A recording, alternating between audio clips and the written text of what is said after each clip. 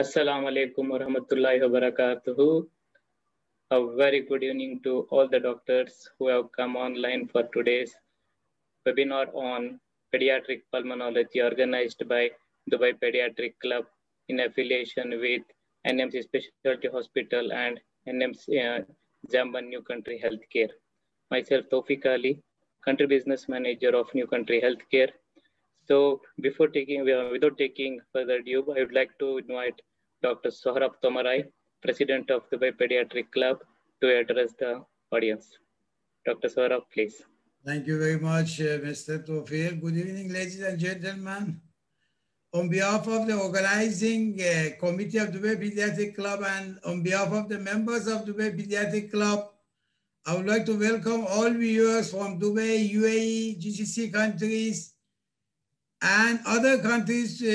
Tonight we have viewers and registration from United States, India, and UK. So this webinar is CME accredited in collaboration with NMC Specialty Hospital Dubai. And this webinar is sponsored by Zambon, New Country Health. I would like to thank the country business manager of this company, Mr. Tawfiq Ali, who always helps us. And for the last 7 years, he's sponsoring all our meetings. Well, tonight we have eminent speaker. The topic is pediatric pulmonology. Two eminent pediatric pulmonologists well known in the UAE, Dr. Fatima Jassim and Dr. Rizwana. Well known. In a short while, I'll be introducing them. I would like to take your permission to share my slides.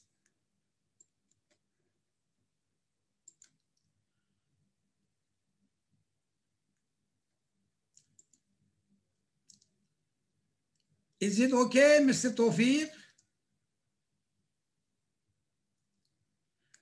Mr. Tawfiq? Yes, doctor. Yeah, once again, good evening to all viewers. This picture you see is Lanek examining a patient. Before invention of the stethoscope, the examination of heart and lung was in this way. They used to keep the ear on the chest and examine. And there was one interesting incident I'll share with you. After that, Lanek invented the stethoscope. Well, as I said, today we have eminent speaker, Dr. Fatma Jassim and Dr. Rizwana Papatia. And in the short while, I'll be introducing a moderator as well. Beautiful city of Dubai. I always say those who have not seen, especially we have viewers from other countries, those who have not seen, please come and see this beautiful city. Safe, clean, and the most beautiful. The members of Dubai Pediatric Club, the members of the organizing committee, on behalf of all of them, I would like to welcome all the viewers. We have Dr. Rajendra Joshi, the past president of the club, Dr. Kalpana Sengupta, secretary of the club, Dr. Diari Muhammad, chairman of the academic affairs, Dr. Amir Muhammad Toleimat, Dr. Ayman Jundi, Dr. Rafia Overa, Dr. Srinivas Pandari, Dr. Leila Al-Bahi, and Dr. Khalid Rashid. Well, as I said, tonight we have two eminent speakers. The topic is pediatric pulmonology, and very interesting cases will be presented and discussed. Dr. Fatima Jassim, senior consultant pediatric pulmonologist at Latifa Hospital, Dubai, and Dr. Rizwana Papatia, consultant pediatric pulmonologist at King College Hospital, Dubai. Of course, in UAE, everybody knows them, but since we have viewers from other countries who are watching us for the first time, in a short while, I'll be introducing our speaker. We have two moderators for this session. Dr. Rajendra Joshi, past president of Dubai Pediatric Club, senior specialist pediatrician at Prime Hospital, and he has a special interest in genetic and metabolic disorders. So we call him a genetic specialist also. And Dr. Kalpana Sengupta, senior specialist pediatrician and head of Department of Pediatrics at NMC Specialty Hospital, Dubai. She is secretary of the club. Well, on 26th of this month, we will have a webinar on pediatric surgery. We have eminent speaker, Dr. Ravi Kanogia, professor of pediatric surgery from PGI Chandigarh, and Dr. Diari Muhammad, senior consultant pediatric surgeon at Latifa Hospital. So on 26th Monday, join us. Well, this is a question for audience. Who is this gentleman? Just identify and tell us why he is famous. By the end of my talk, Mr. Tawfiq will find the correct answer and we will announce the winners and we will give a token of appreciation to the winner. Well, always I start with the memory of Hippocrates, the father of medicine, a brief history of, in just 5 minutes, I will give a brief history of pediatric pulmonology. Laennec, I was telling about Laennec. Laennec, once he was in, it was around 1816, he was walking in France in Louvre. He saw two children. They are talking to each other through a wire connected to ice cream cup, 16 feet apart. He was surprised how these people, children, they are talking to each other and hearing each other, but he just passed and walked away. What happened?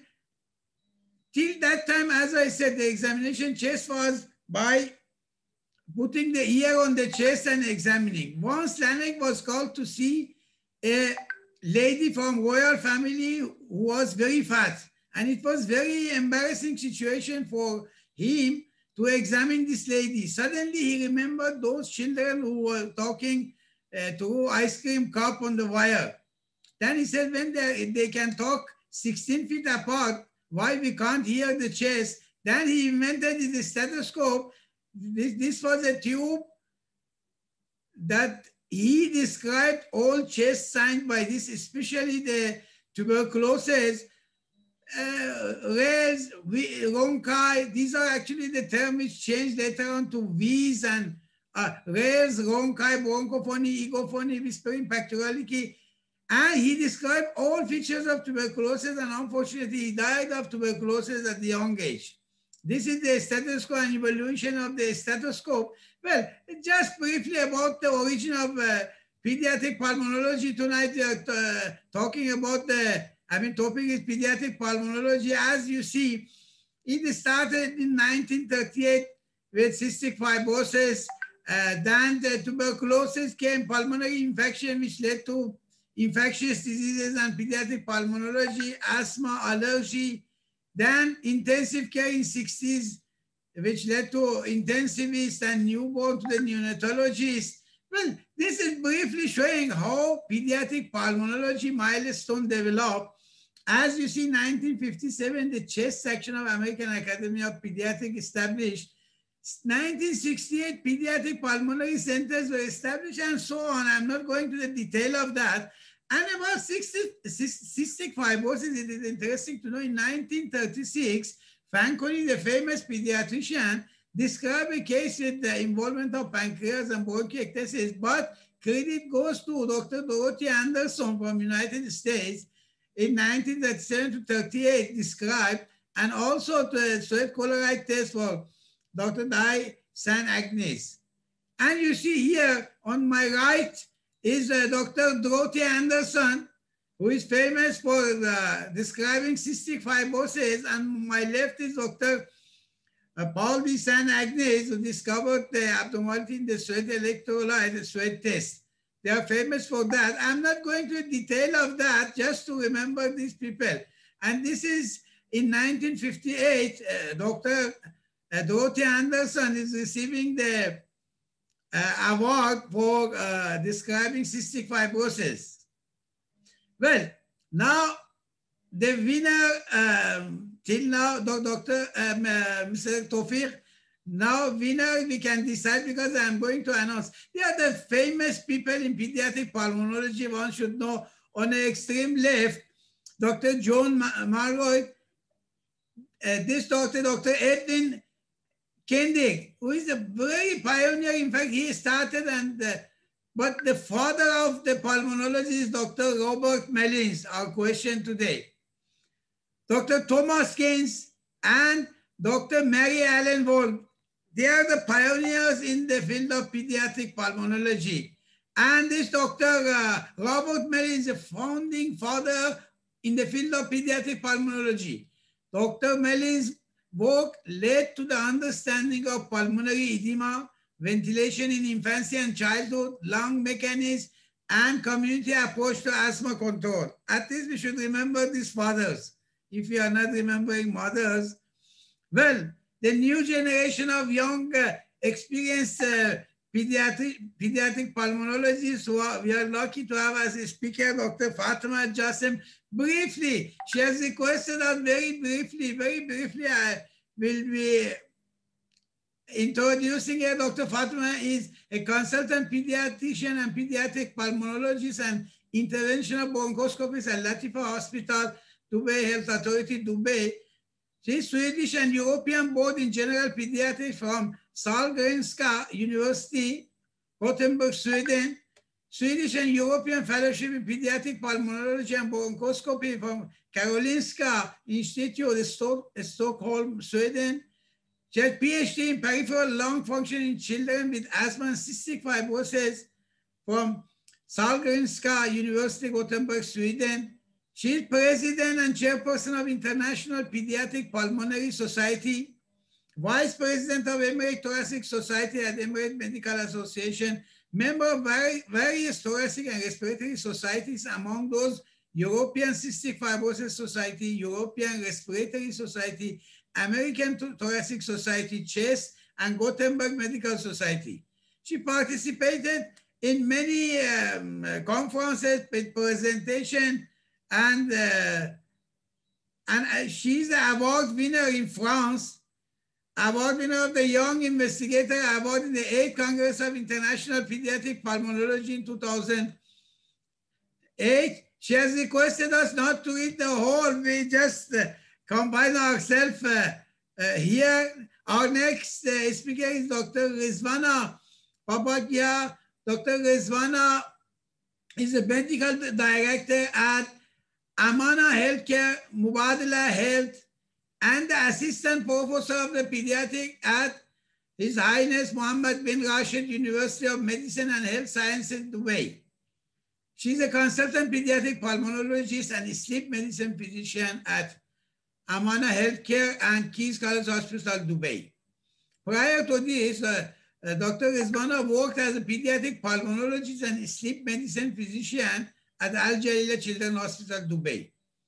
Dr. Babavia also worked as an assistant professor of pediatrics at Weill Cornell Medical College and assistant attending pediatrician at New York Presbyterian Hospital, Weill Cornell Medical Center, United States. She is both certified in pediatric and pediatric pulmonology. In addition, Dr. Rizwana is the vice president of Pediatric Pulmonology Chapter of Emirates Thoracic Society and secretary of Sleep Medicine Chapter of Emirates Thoracic Society. Well, with this, I end beautiful Dubai. Those who have not seen, they must come and see this beautiful city. You see, so I invite all those who have not seen, come to this beautiful city. I end now. I would like to request Dr. Fatima, our speaker, to start her talk. Thank you very much. Welcome, Dr. Fatima. The stage is yours, floor is yours, mic is yours, everything. Assalamu alaikum. Thank you, Dr. Sahrab, for the beautiful pediatric pulmonology slides and very nice introduction. I thank you in person. I thank Dr. Karpana, Dr. Joshi, and the whole organizing and executive committee of Dubai Pediatric Club. I'm very honored and very proud to be part of it tonight. And inshallah, we are going to discuss very nice, interesting cases in pediatric pulmonology. Thank you, Dr. Sahrab. I'm gonna share my screen now. If Tawfiq can help me and confirm Sharing the slides. Yes, doctor. Okay, Please. it's there, yeah? Okay. I would love to have your interaction. I don't see the full screen of, I don't see the chat, neither the people who would raise their hand, but I would be very happy to have you interrupt me and share your thoughts, question, and even interaction. I'm gonna ask some few questions just to keep you awake all the way. If you want to post your question to Tawfiq, he can interrupt me as well and ask the question. So let's start with the first case. It is Abdullah, and he's 3.5 months old. He came to us with a productive cough. He had a recurrent episode of recurrent cough, and he received courses of oral antibiotic cough syrup as an outpatient clinic. With this cough episode, he also had fever on and off. He had other complaints in addition to the persistent cough and fever on and off. He had greenish stool, which was frequent, up to 6 times per day. When he came to us, he was dehydrated and he had a pneumonia. Please share your thoughts while we are going through the slides, and please let me hear your voice. I would be very happy.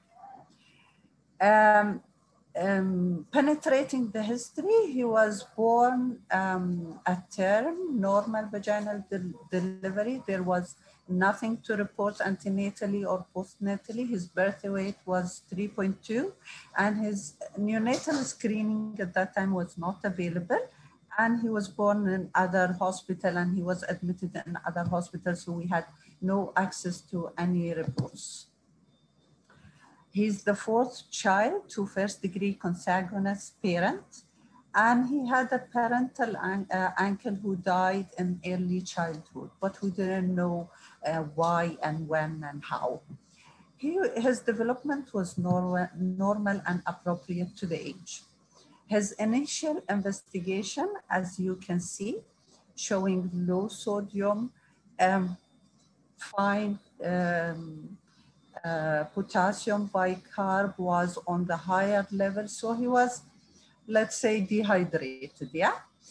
His chest X-ray, which we didn't have access to in the beginning, he had an right upper loop consolidation. They tried to correct him with fluid, so sodium was still low. Bicarb was corrected nicely, but he wasn't well. So he was started on IV antibiotic nebulization, trying to treat pneumonia and to correct the dehydration, thinking that dehydration was related to his pneumonia, so he was sick, and he was discharged in a stable condition. But then he got readmitted again and again and again. He got admitted at 4 months of age, at 7 months of age, with the same story.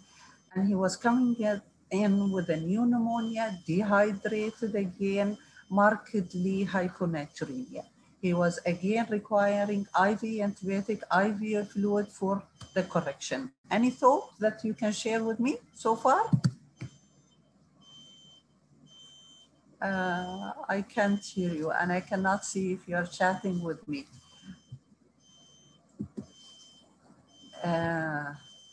Okay, let's go through his chest X-ray, and it looks like this. You can see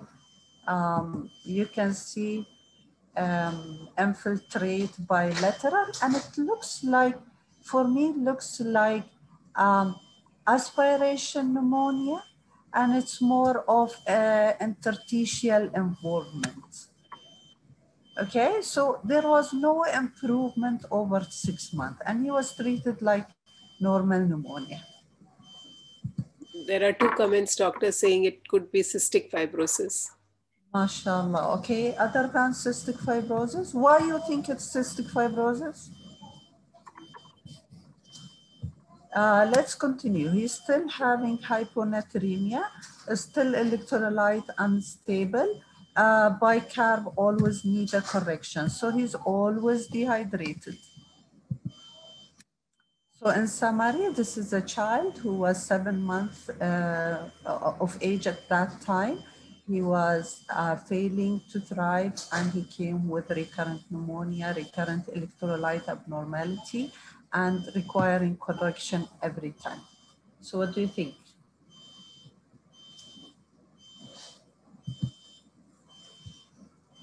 Okay, differential diagnosis. They thought it could be a renal problem, yeah, because of the electrolyte disturbance, but everything looked normal. A stool test was collected because he had frequent stool. They did further investigation with sweat chloride for those people who thought it is cystic fibrosis. Immune status screen, immunoglobulin, it could be immune deficiency, which is giving him recurrent pneumonia.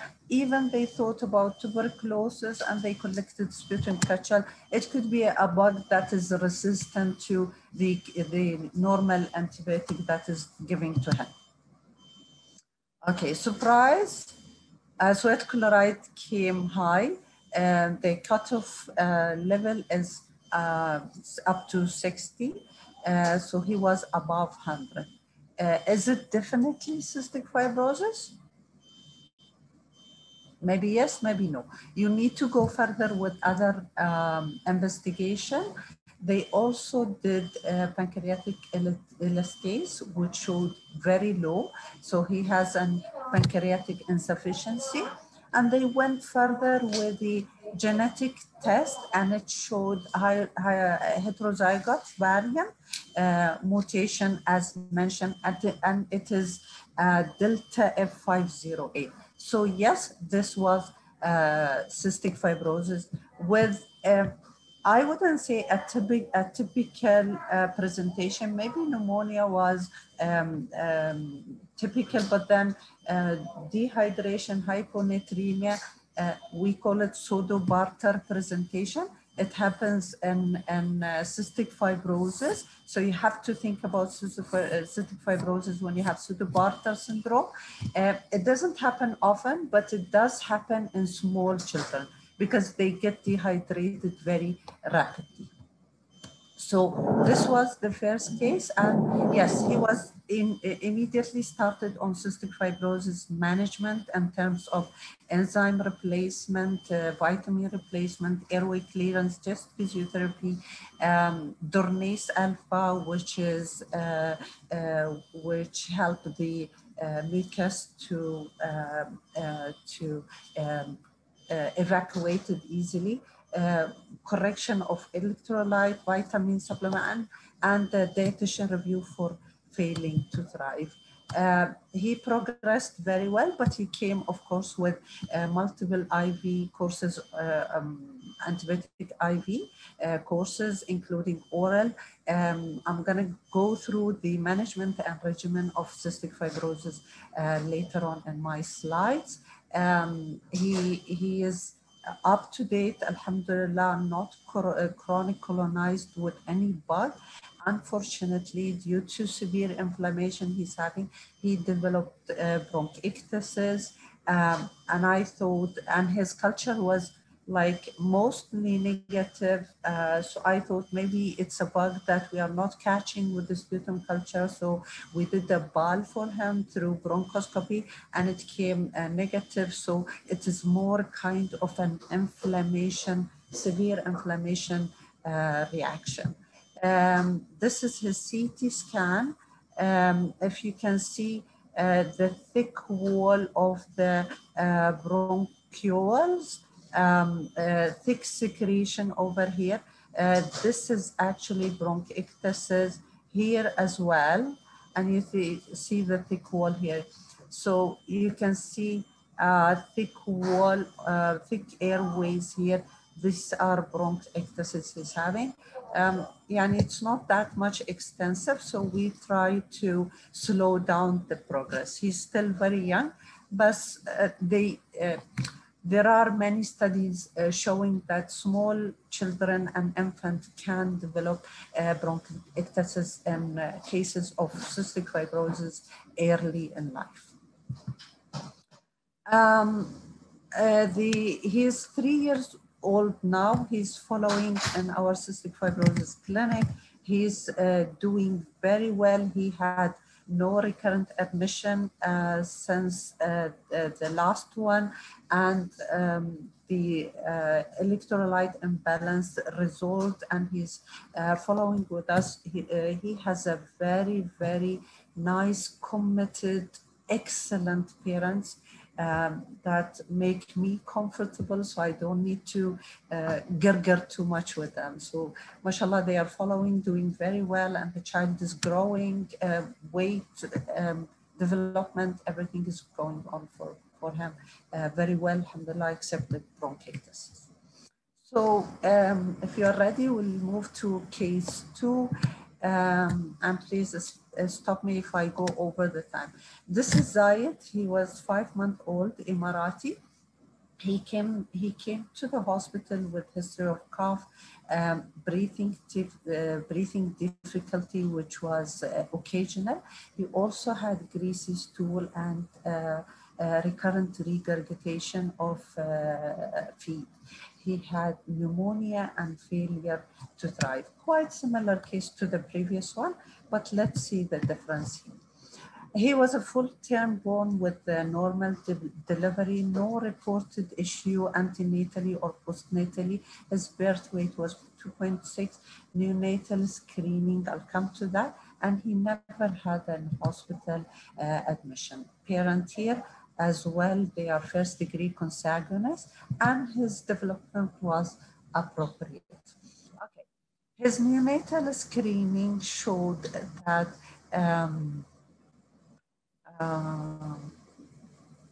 I think it was borderline, I don't remember exactly, but they went further with the Delta F508, and it was negative. Yeah, because of abnormal IRT, it was actually borderline. So they went further with a genetic test, and they find no copies of Delta 508. His chest X-ray, as you can see, he has a bilateral pneumonia. This is a retrocardial, and he has on the right side as well. He had a normal blood count. He had mild hyponatremia, hypokalemia, and hypochloremia. His sputum culture was growing strep pneumonia, and you can see the chest X-ray bilateral infiltrate.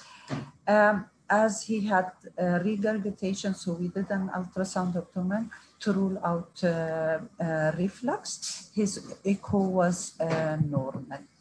Any thought about the case? Please share it with me. So he was started on IV antibiotic as usual to treat the pneumonia, nebulization.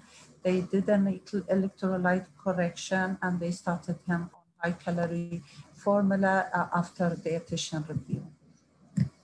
So this is a bilateral pneumonia, respiratory distress, failure to drive, diarrhea.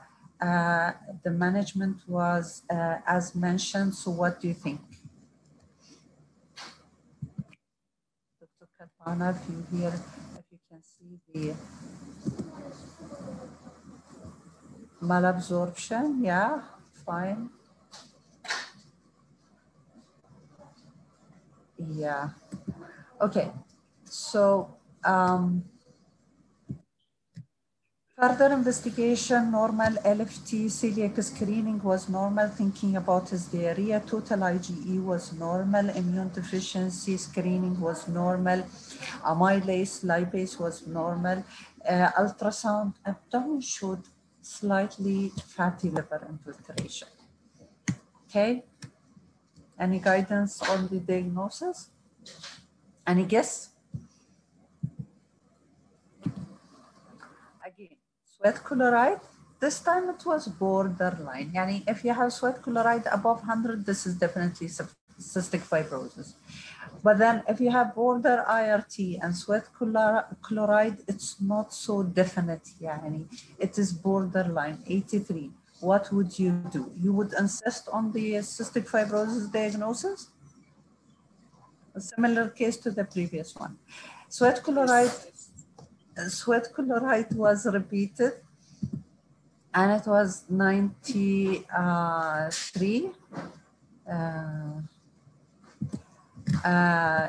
Fecal elastase to indicate pancreatic insufficiency. It showed below 1 microgram per gram stool. Normal is above 200. So his pancreas, he had a pancreas insufficiency, but he also had high calprotectin, which is an indication on inflammatory bowel disease. We also checked his vitamin level. Vitamin D was deficient, so do I, but also vitamin A and vitamin E. So all vitamin levels were on the lower side. So what is this? Do you still insist on the cystic fibrosis? If you do, then you have to go further with the genetic test, which we did. And we have analyzed the 31 most common CF variant, and the result came negative. He doesn't have cystic fibrosis. Okay? But then we said, no, the symptoms goes with cystic fibrosis. He has a borderline sweat chloride. He has pancreatic insufficiency. He has abnormal stool. He has pneumonia. He has pseudobarter. Everything goes with CF. Please give us the genetic mutation. Further, slightly more expanded panel on detecting CF gene showed no pathologic variant. So what do you think? We left CF?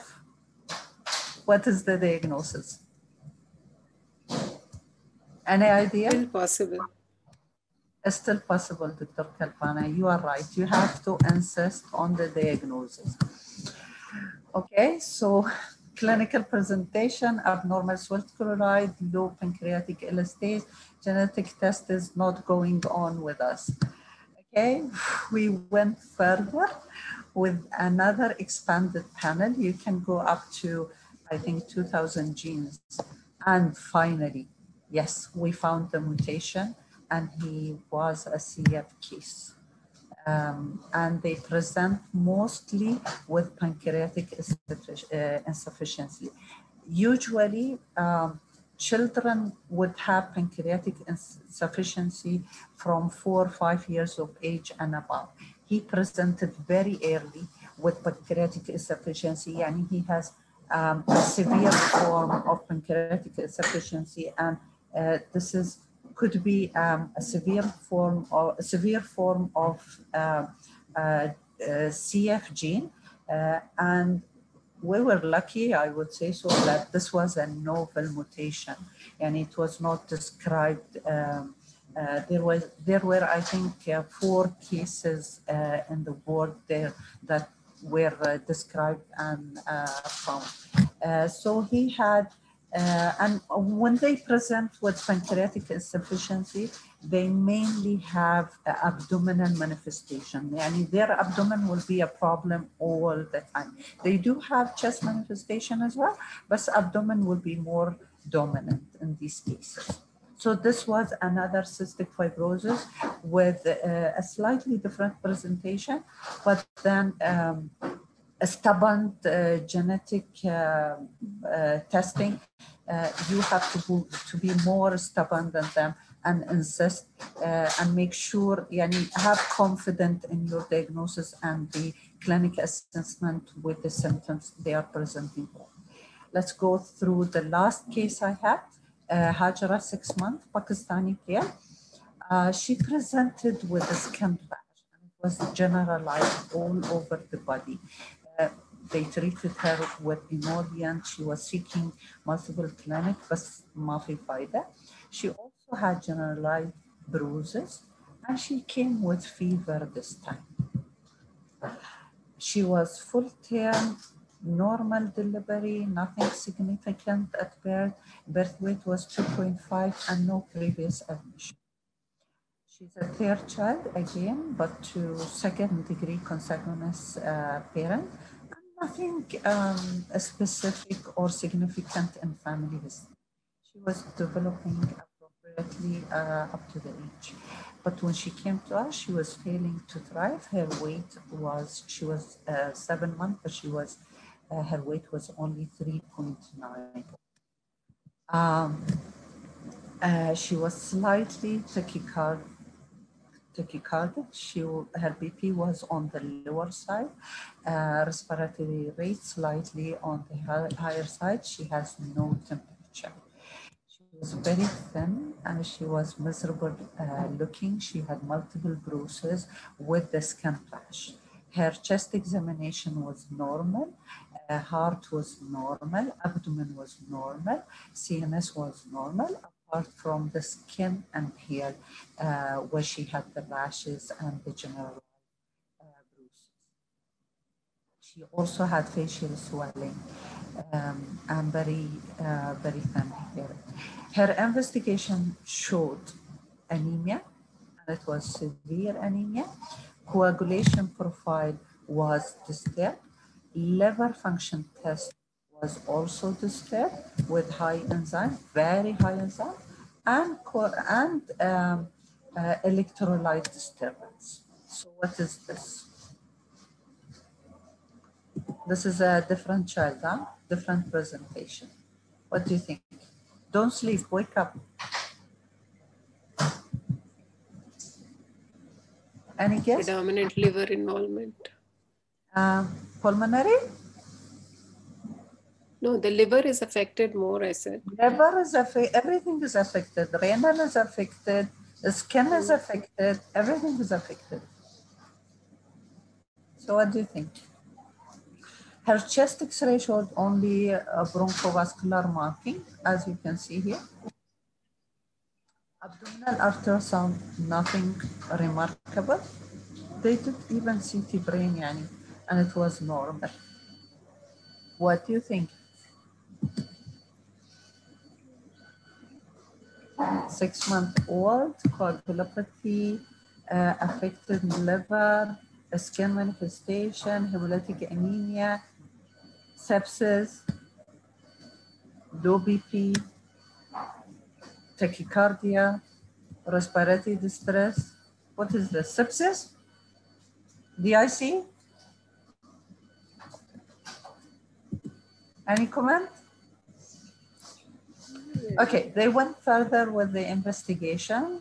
They did the blood film just to see the cause of the anemia, stool test with chloride again, alpha-1 antitrypsin because of the liver infection, immune screening, TB screening, and even congenital infection, good thought, and sputum culture.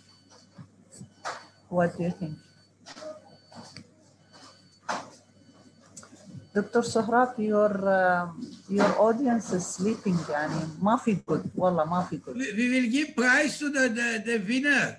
Those who answer all questions correct, we will give them prize at the end. We will announce their name also. Okay.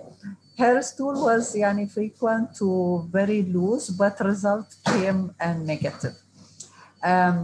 Weight was static, although she was reviewed by dietitian. She was on high calorie formula, but still was not gaining weight. Her coagulation profile improved with vitamin K injection and the treatment available. Hemoglobin, she got a blood transfusion and her blood film showed microcytosis, reactive leukocytosis, normal platelet, nothing alarming or abnormal. Sputum culture came positive for staph aureus. And she was some of the thoughts that are here, Doctor, I will tell you about the audience. They are talking about inborn error of metabolism or immunodeficiency. Very good thought. Okay, so I need to go and the chat downwards. And so, okay, sickle cell, bad, good idea. HLH, very good thought, because of the skin manifestation. Metabolic disease, yes, but I'm not a metabolic doctor or a genetic doctor. I don't understand at all. I only understand pulmonary. Okay, but HLH, very good thought.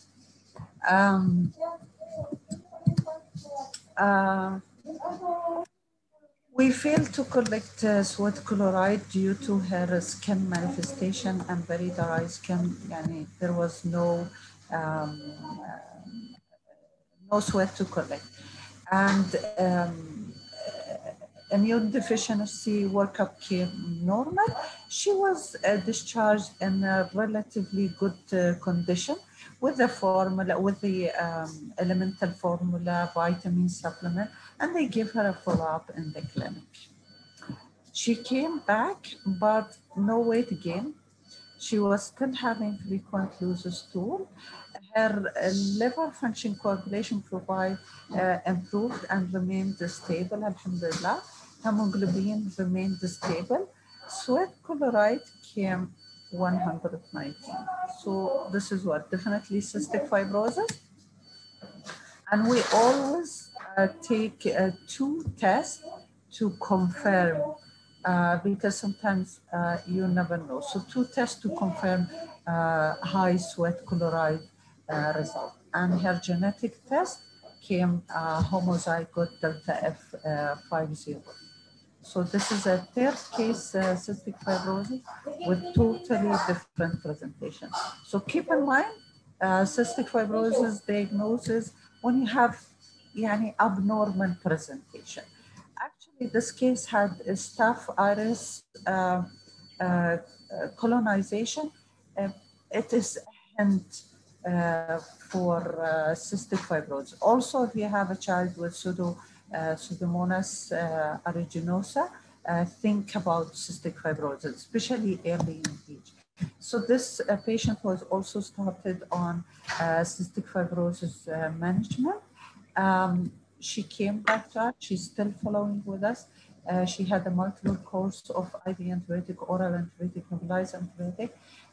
Unfortunately, she got chronic colonized with the staph aureus at the age of 4 years, and she is having intermittent Pseudomonas aeruginosa colonization, and she developed bronchiectasis as well. Further follow-up, she's currently, I think, 9 years. Further follow-up, she also developed ABPA, where her aspergillosis screening came high. Total IgE high, aspergillus antigen came later positive, antibodies came positive, and even RAST for aspergillus came positive. And this is her CT scan. As you can see, she already have bronchiectasis. You see the thick airways here. I'm sorry. And here in the right upper loop, you can see further that the left lower loop is too much involved. Actually, her condition got worse, especially after ABPA. But alhamdulillah, we detected it very early because we do regular investigation, annual investigation, and aspergillus detection is part of our annual investigation. So she was started on antifungal. Omalizumab immunotherapy is part of ABPA treatment, and we referred her to thoracic surgeon to think about lobotomy, because once you have a bad loop, it can affect the other loop, and she's chronic colonized there, and this could progress to the other part of the lung, which we don't want to.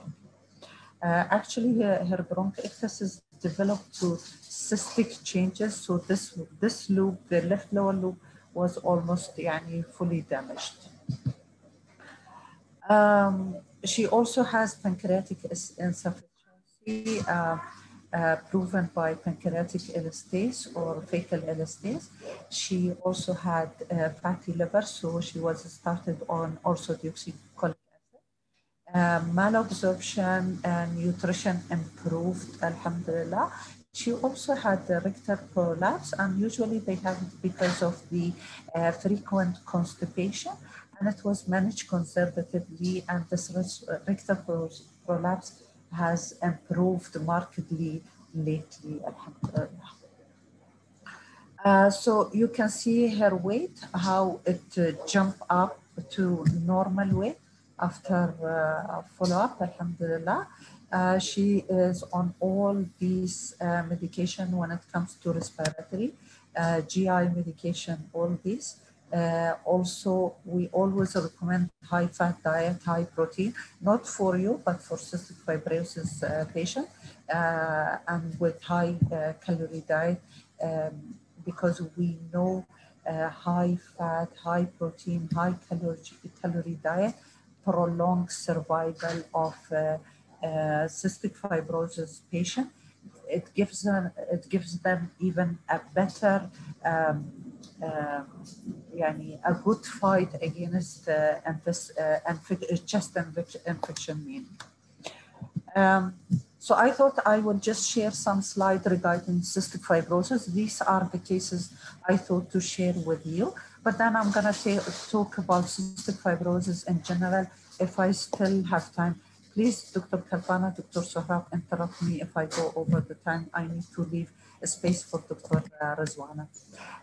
Beware the salty child and they will surely die. This was a comment from a German folklore regarding cystic fibrosis patient. There is another thing also, beware about the rinky child because of the salt they lose, as if they are in water all the time. We do know that cystic fibrosis is autosomal recessive, and this is a Punnett square, 25% chance of getting cystic fibrosis child if you have both parents carry. A mutation, it's in the chromosome 7, and chromosome 7 encode for the CFTR, which is the regulator protein. And if the CFTR doesn't work, then the chloride channel will be blocked. The chloride won't be on the surface of the cell, and therefore the mucus will be very thick, and the damage would be there. And CF, we know it damaged mostly the lung, but we do have other manifestation. It does affect the exocrine gland exertion, like pancreas, intestine,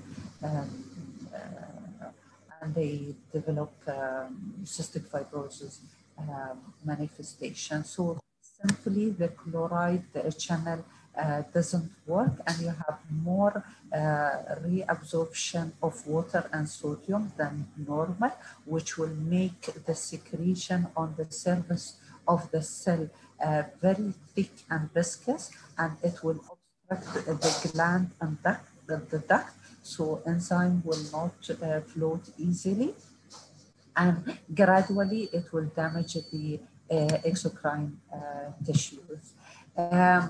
We know that it affects many organs, mainly the lung, but many organs are affected. When it comes to the lung, we know that they have too much mucus production in the respiratory tract, and they have impairment in clearing the secretion, which lead to chronic lung disease. initially they will have recurrent infection, بعدين atelectasis, further bronchiectasis, بعدين dilatation of the wall, they will have cystic changes, and then permanent damage of the lung, which will lead ultimately to respiratory failure, and then they will require transplantation. When it comes to abdominal manifestation, they have a pancreatic enzyme deficiency, and therefore the digestion will be impaired because there is no enzyme secreted in the duct, and there will be impaired absorption of protein, carbohydrate, and fat, which will lead to fibrotic changes in the pancreas, leading to diabetes, of course. You would have a disturbance of the electrolyte because the chloride channel is not working, and usually they have a very salty taste in their skin. Pulmonary manifestation, they will always have cough, of course. They will wheeze. You will see hyperinflation initially before you see pneumonia. They will have recurrent infection. They will present with respiratory distress or only cough and pneumonia. Pulmonary function test, it's not so consistent, but it can lead you to an obstructive airway disease. Other manifestation than pulmonary, gastrointestinal, they will have pancreatic insufficiency, recurrent abdominal pain, constipation. Sometimes they go into intussusception. They have liver involvement with fatty liver. They will end up with cirrhosis in adulthood. Vitamin disturbance because of poor absorption. They can have pancreatitis also, which is recurrent. They can end up with chronic pancreatitis, and they will lose weight. They will have problem with infertility because of the thick mucus in the duct as well. A newborn, they can present with meconium ileus. Those who present with meconium ileus, those will have mainly abdominal manifestation, but of course pulmonary as well, and they will have pancreatic insufficiency as well. Due to chronic hypoxemia, they will have clubbing of the extremities. They will always taste salty. They will have poor development of the growth and weight. Diagnosis is, yes, a sweat chloride, but then sometimes you have intermittent reading, so you have to confirm it with the genetic testing. And you insist on the genetic testing if you have the symptoms, if you have the gut feeling this is cystic fibrosis, until you find the gene mutation. Chest X-ray, yes, we always do, just to see the progress and the progressive of the disease in the lung. They can have sinusitis, they can have adenoid as well, they can have polyp as well. It can give you a thought about cystic fibrosis. Sputum culture we always do to detect the bug and treat it accordingly. يعني every visit لازم sputum culture. The paradigm of CF actually started in the 50s. So in 55, the Cystic Fibrosis Foundation was founded by this gentleman, and then since then, the care of cystic fibrosis started, and it was initiated initially in a small center, and then the one center became two centers, and this led to a survival of initially 10 years, but then it went to 16 years, but then 18 years. Now, mashallah, we have survival up to 50 and even 70 years, يعني, because of the CF care and the good management we are providing. We know that cystic fibrosis has no cure, but we can slow down the progress and we can prolong the survival of these cases. So when the cystic fibrosis care management initiated, and it was mainly the taking care of the airway obstruction, infection, and nutrition. These are the triad you take care of in CF, and focus on the prevention rather than having treatment. This gave a mortality rate of as low as 1% per year, and it was much higher previously, and 81% clinical improvement and stabilization. So you can see a survival, a median survival of cystic fibrosis from the 80s up to 17 years. Yani, mashallah, now you have cystic fibrosis cases who are 50 years. I have personally seen a 70 years old with cystic fibrosis who had a lung transplant, and he was cycling, he was living his life, 70 years old, more healthy than I am, mashallah. Again, median survival. So with the management of cystic fibrosis, yes, they can have almost a normal life, but with all the medication and management they are having. Management, we have good guidelines, we have very good references. If you go to the European Cystic Fibrosis Society and even American Cystic Fibrosis, you can find a book, a very thick book about management and treatment of cystic fibrosis. But to manage those, you need all these professionals to be involved. Yani, you need a multidisciplinary team. Alhamdulillah, I'm very blessed with a very, very good team in Latifa Hospital. I thank them personally for their effort. But we do lack some of the key person in the team.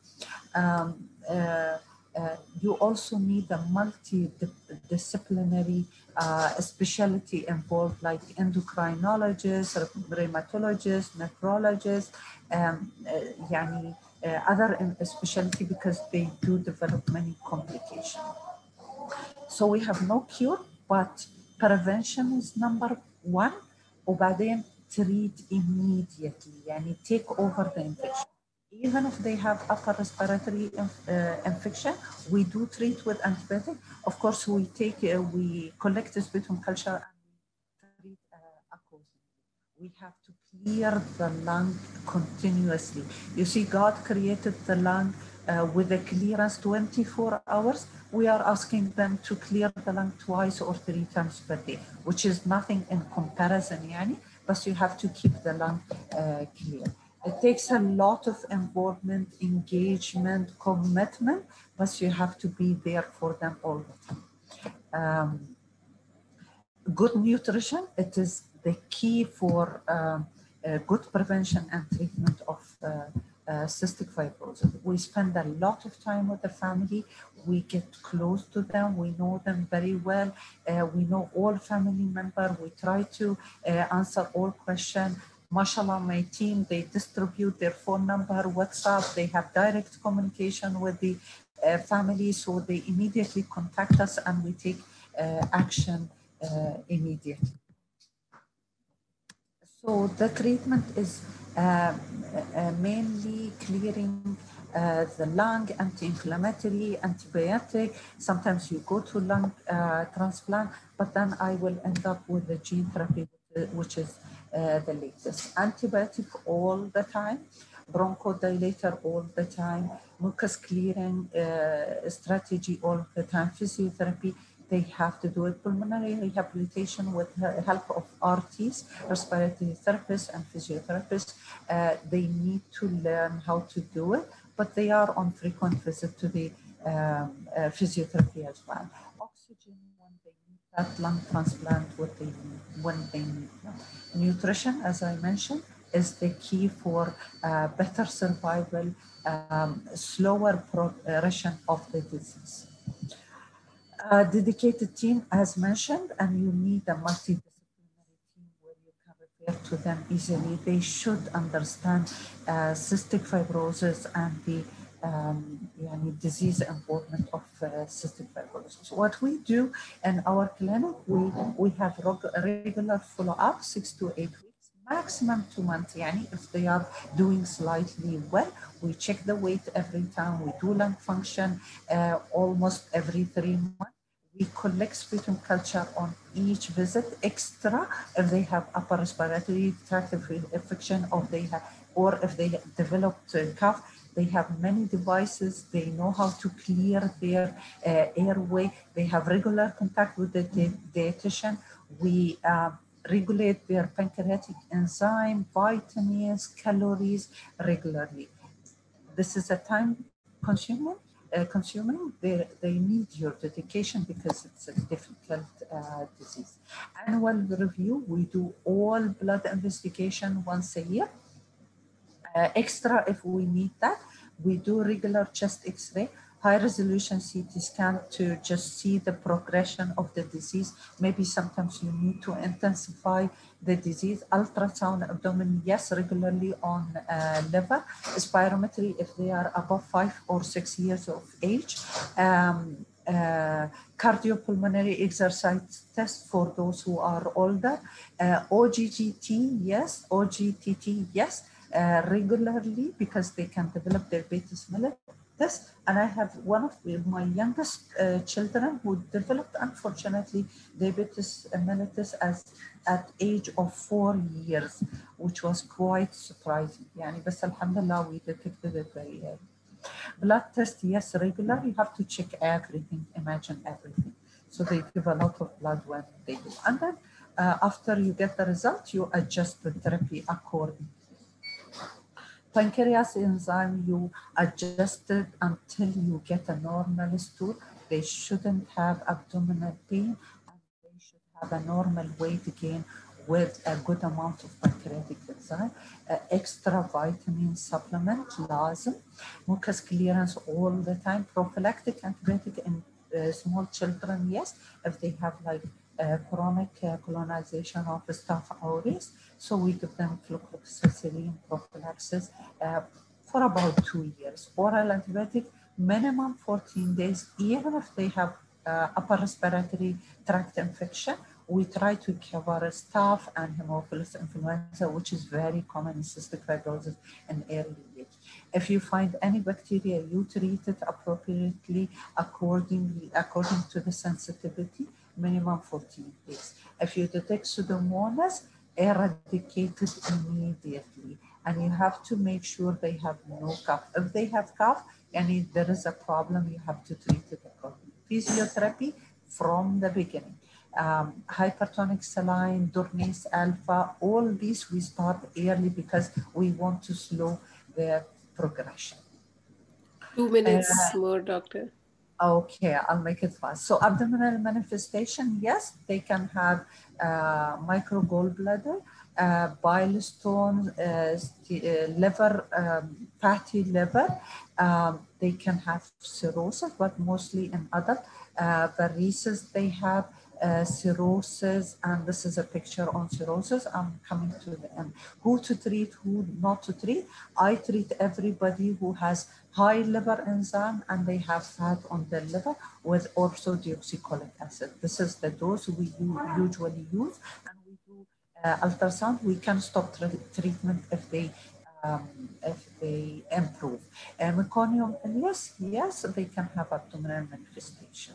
But you can never tell who will have liver disease, who will not have liver disease. DIOS, very important.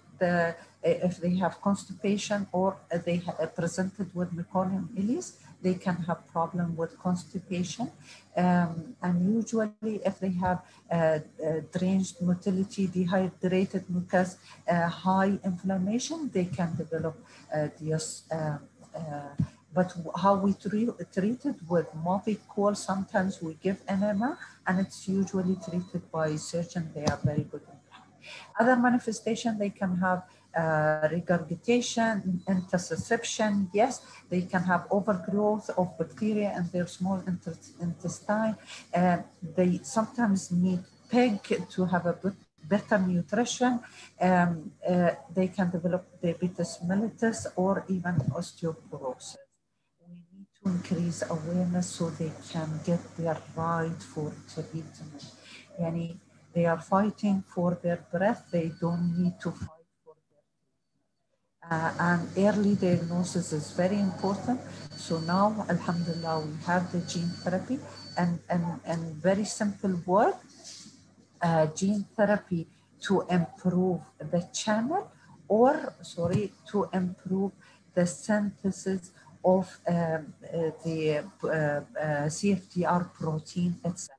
So either you open the channel or you improve the development of the protein itself. It's available in Abu Dhabi. We don't have it in DHA. We refer patients to Abu Dhabi for their gene treatment. It's very good. They improve their sweat chloride, become normal. Their lung function test improve with 10 to 15%. They have almost no admission to the hospital. Recurrent infection improve. Even their weight goes much better. So thank you very much for listening. I hope you will diagnose cystic fibrosis now easily and refer to us. Thank you very much, Dr. Fatwa, for the excellent presentation of very interesting cases. I'm sure the viewers have enjoyed. There will be a lot of questions and discussions. And now I would like to request our next speaker, Dr. Rizwana, who is joining us from United States of America and who is presenting two cases for us, very interesting cases. Now I would like to inform our viewers, Dr. Rizwana will be asking two questions. Those who answer correct, they will go to the poll and they may get a good token of appreciation and the name will be announced. Dr. Rizwana, mic is yours, please. Thank you so much, Dr. Sorab. Give me a second to upload my presentation, please.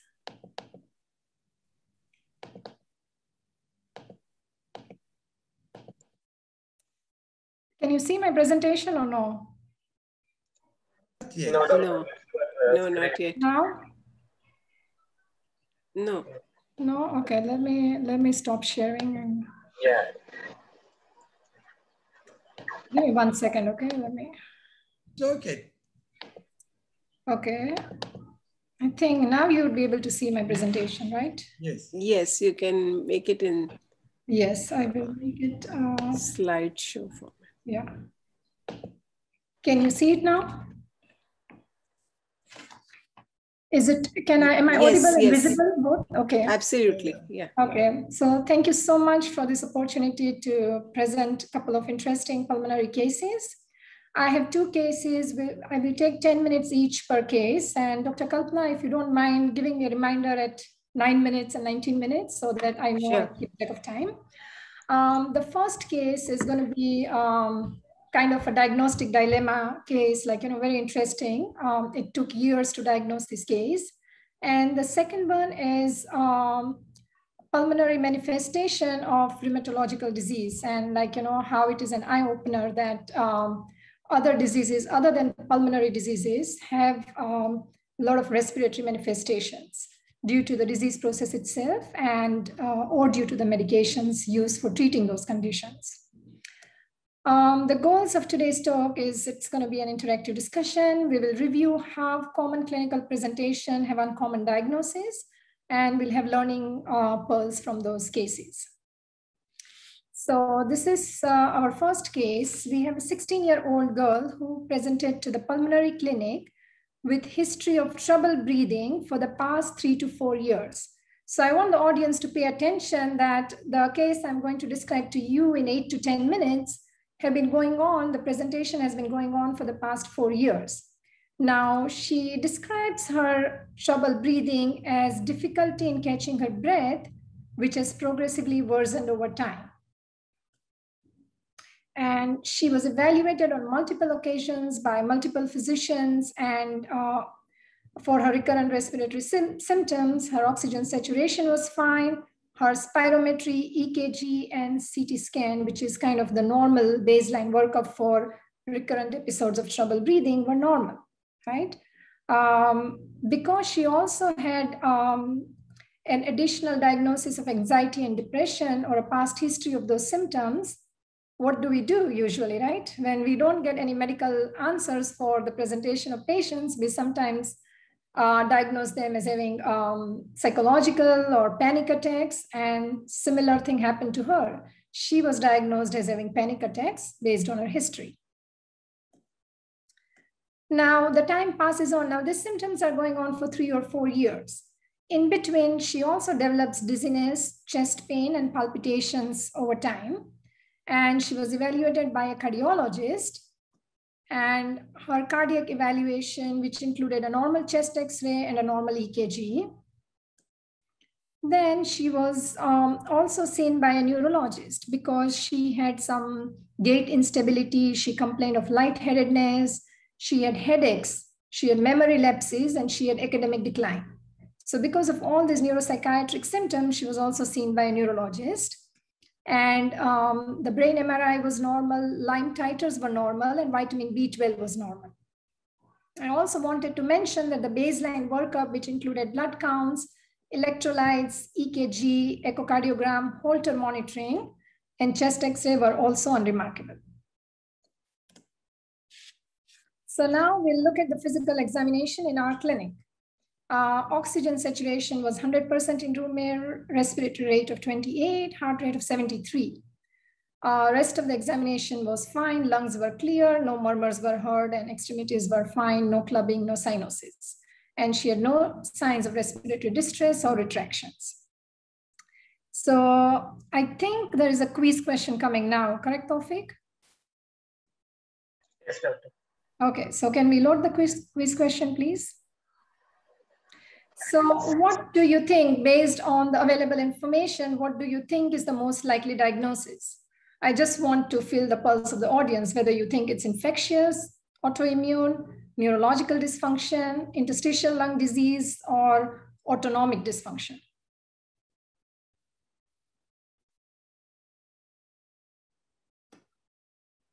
And the poll time starts now. You have 30 seconds to answer the question, then we'll look at the results.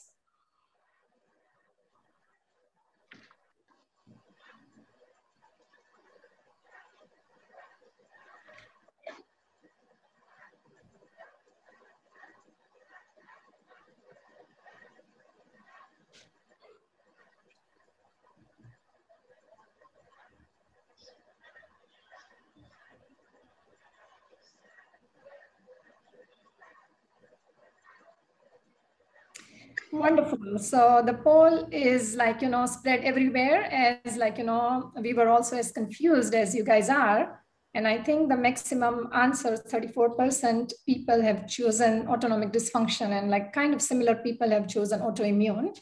So let's go further into the case and see what's going to happen.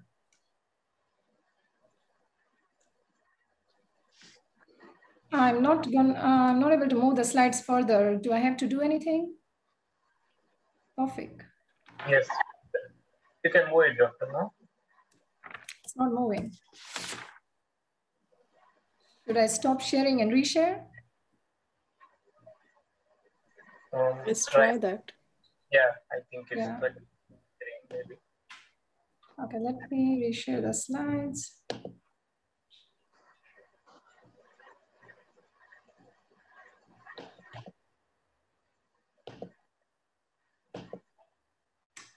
Okay, enter. Okay. So for the course, she had recurrent episodes of cough and trouble breathing for the past 6 months. And she was treated with Ventolin, inhaled steroids, and antibiotics, multiple courses without any clinical improvement. And on one such occasion during the emergency room, during one of her respiratory exacerbations, she was found to have orthostatic hypotension. The repeat workup was unremarkable. So everything like CBC, electrolytes, chest X-ray, CT scans, everything was repeated and nothing came out of those investigations. So now, like, I left an important part of the physical examination, which we did in the pulmonary clinic. So all the normal vital status was in supine position. When we made her standing upright for 4 minutes, her vitals changed. Her oxygen saturation dropped between 88 to 94%, so she was mildly hypoxemic. Her respiratory rate went up from 22 to 28, and her heart rate increased by 76 beats per minute. Her heart rate was close to 150 beats per minute when she stood for 4 minutes. Again, the physical examination was, comprehensive physical exam was normal. And she had orthostatic hypotension, and she also started feeling dizzy. She started having tachypnea and all other orthostatic symptoms when she stood for 4 minutes. This is an initial chest X-ray. And except for some bronchomuscular markings, I mean, if you push it to cause a little bit of hyperinflation, there was nothing much on the X-ray. Now let's look at her pulmonary function test. So her pulmonary function test, if you look at this, graph, it looks normal. Like, her inspiratory curve is not complete, but it looks good too. She was able to breathe for more than around 5 seconds. So it's an acceptable study. And these were the values. So in upright position, she had a normal lung function test. Her FVC, her FEV1, her ratio, everything is more than 80. She had no evidence of restrictive lung disease because her TLC is more than 80. She has no evidence of air trapping because her RV, residual volume over total lung capacity ratio, was normal. So her flow volumes, her lung capacity, her air trapping, everything was fine. But her diffusing capacity was severely reduced to 49, should be 80 and above. And when you make her supine, when she goes in supine position, her diffusing capacity became completely normal from 49, which is severely reduced, to 110. And her oxygen saturation also improved to 97%, and it sustained. The further workup, as I said, the chest X-ray was done, which revealed some hyperinflated lungs. We also did plasma catecholamines, and that's done because some kids with dysautonomia or POTS syndrome, which is postural orthostatic tachycardia syndrome, they also have reduced clearance of catecholamines. We did DHEAS and cortisol level to rule out adrenal insufficiency. We did plasma renin, plasma and urine osmolality, and electrolytes for ruling out any neurohumoral deficiency of plasma volume. And thyroid function tests were done to rule out as one of the reasons for tachycardia as hyperthyroidism. And the provisional diagnosis of POTS syndrome, which is postural orthostatic tachycardia syndrome, was made based on the following findings. She was also referred to a cardiologist and a POTS specialist to confirm the diagnosis. And 1 minute, doctor, for your first case. Okay, I will need 1 more minute. She responded to hydration, optimal salt supplements, and fludrocortisone. She was also given compressive stockings and supervised exercise. Repeat lung function test done 6 months later after this treatment showed diffusing capacity of 70, which is in mildly reduced range compared to 49, which she had. She could walk for 3 minutes with sustained saturations of 97%. And I have one slide on POTS. So dysautonomia, as the name suggests, is an autonomic instability, right? And our autonomic nervous system consists of sympathetic and parasympathetic nervous system. So they're very fine-tuned in homeostasis, right, in all of us. But when there is dysautonomia, there is an imbalance of one of the systems, and one dominates over the other, and then all the symptoms happen. This case is very unusual because they do not present with the presenting symptoms is usually not respiratory for POTS. It's usually either cardiac or like neurological, like fainting or something like that. So POTS is defined as if you have orthostatic symptoms associated with increase in heart rate of 30 beats per minute within first 10 minutes of standing up, and it is not associated with any chronic disease or any confounding medication intake. So that's basically POTS is orthostatic increase in heart rate. Now the patient presented with dyspnea, right? And possibly that would be related to increased sympathetic hyperactivity. And when you have sympathetic hyperactivity, that clamps your blood vessels. So that could have reduced the pulmonary blood flow. And also when you have orthostatic hypotension, your blood pressure reduces in standing position. And that also reduces your blood supply to the lungs. And that reduced pulmonary blood flow can reduce diffusing capacity. Diffusing capacity in supine and standing position is a very non-invasive tool to identify the reason for pulmonary manifestation or complication of port syndrome. So that's about my first case. And orthostatic vitals in unusual dyspnea presentation can be very helpful too. So this is kind of like, a very unusual presentation, a tricky case. Took multiple years for somebody to diagnose, and then once she was treated, she did very well. Now, case 2, and before we start case 2, we will take a short poll again. Tawfiq, over to you.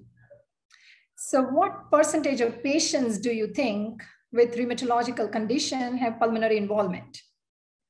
7%, 17, 27, 37, or 47%?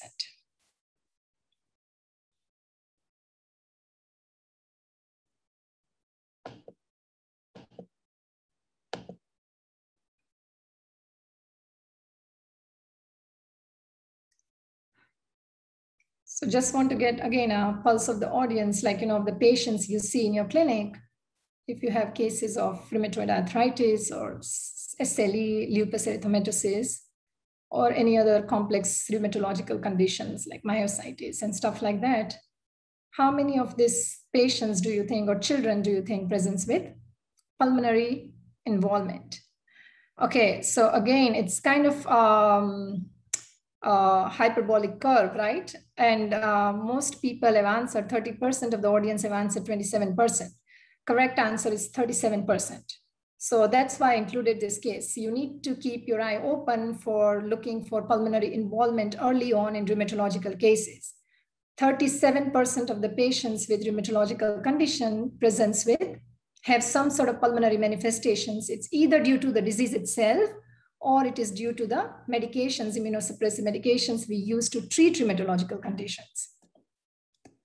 I think, again, I'll have to share my, stop sharing and share again. There's something.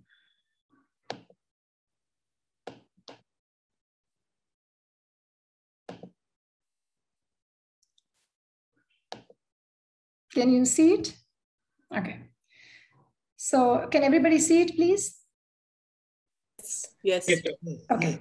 So this is an 18-year-old girl who was evaluated for chronic cough. She was diagnosed initially with SLE, systemic lupus erythematosus, based on recurrent joint symptoms. She also had renal involvement and gastric ulcers. So she has multi-system involvement. And I will refer to her as LW. So she presented to us in October 2018 for chronic productive cough with nocturnal component for over 6 months duration. Shortness of breath with exercise, progressively worsening symptoms. So what do you, when you hear of nocturnal cough, you hear of shortness of breath with exercise, like, she was obviously diagnosed with Ventolin, but it did not make any difference, and her symptoms got progressively bad and bad. So chest X-ray, I will show you later, it showed left basilar atelectasis, which was not very revealing. Blood count was unremarkable except for mild anemia, which is expected in lupus patients. A bronchoscopy was done. It showed BAL showed diffuse mucoid secretions, but there was no eosinophilia. Extensive infectious disease evaluation of BAL sample was negative. It was screened for every single pathogen that it could screen for, and everything came out negative. This is the X-ray, which looks like, with some bronchovascular markings, was not revealing. And because it's overexposed, you see a lot of markings and it looks interstitial, but it was reported as normal. This was her lung function test. So it was done in July and October 2018 over a period of 3 months. And initially, if you focus on the July pulmonary function test, her lung volume FEV1 was less than 80. So that is suggestive of mild obstructive lung disease, right? And her lung volumes were normal, 90% predicted. Total lung capacity was 90% predicted. Her diffusing capacity was moderately reduced to 55% predicted. Now, so that was kind of like, we treated her with Ventolin, with some antibiotics, like, considering bronchitis. Within 3 months, her lung function deteriorated further. The FEV1 is reduced further now. FVC, forced vital capacity, is reduced. And more interestingly, her lung capacity went from 90 to 67, moderate restrictive lung disease. Her diffusing capacity still stays low in high 50s, low 60s. So then we had to do further workup. A CT scan of chest was done. And you can see there is ground glass opacities on bilateral lung zones. And this is further images of the CT chest, and it showed peripheral ground glass opacification. And you can appreciate the interstitial thickening more on the left side compared to the right. And then a lung biopsy was done. So here you can see all this cluster of these purple cells everywhere. This is increased concentration or gathering of inflammatory cells, including lymphocytes, macrophages.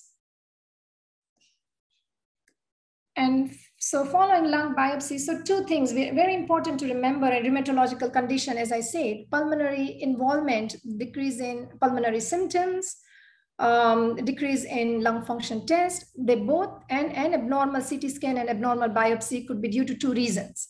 One is either infection, which could be due to immunosuppressive medications which were used to treat the rheumatological condition, correct? Or the second reason could be her lupus is worsening, and now there is a pulmonary component of lupus. Now the treatment becomes totally different. If it is infection, then you have to cut out all the immunosuppressive medication and steroids she's getting for her lupus. But if it is due to lung disease, if it is due to her lupus flaring and getting lung involvement, you have to increase the immunosuppressive medications. So the treatment are totally opposite, so you have to be very careful. Even the lung biopsy specimen was scanned for all the infectious pathogens. It came negative.